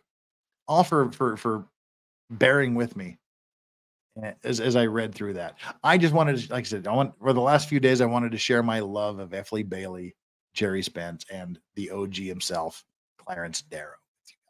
Thank you for hanging out with me. I desperately need a glass of water. All right, thank you so much. We might do some more Clarence Darrow readings in the future. I know I've got a few of his closing arguments. Let's see where we go. Thank you, everyone. I really appreciate you being here. I appreciate your support. Mods, you're great. Chat, you're great. Legal Vices chat, the Vice Squad, top notch, best around. Thank you very much, so much for your support as well. Let me get this set up so we can feed directly over to Laid Back News, where you can watch more of me, because I know that's what you're all about. All right, let me see here. I'm bringing this up. My voice is just about shot to hell. Looks like they got a full panel over there. Oh, I'll be over there in a minute, guys. All right, need to go to my studio. We'll be done here in about 2 minutes. Hang on real tight. How did I lose 3 subscribers during that? Fuck you guys. All right, live. I'm gonna go live. The live stream we got going right now. Go to customization, redirect, and Laid Back News. There we go.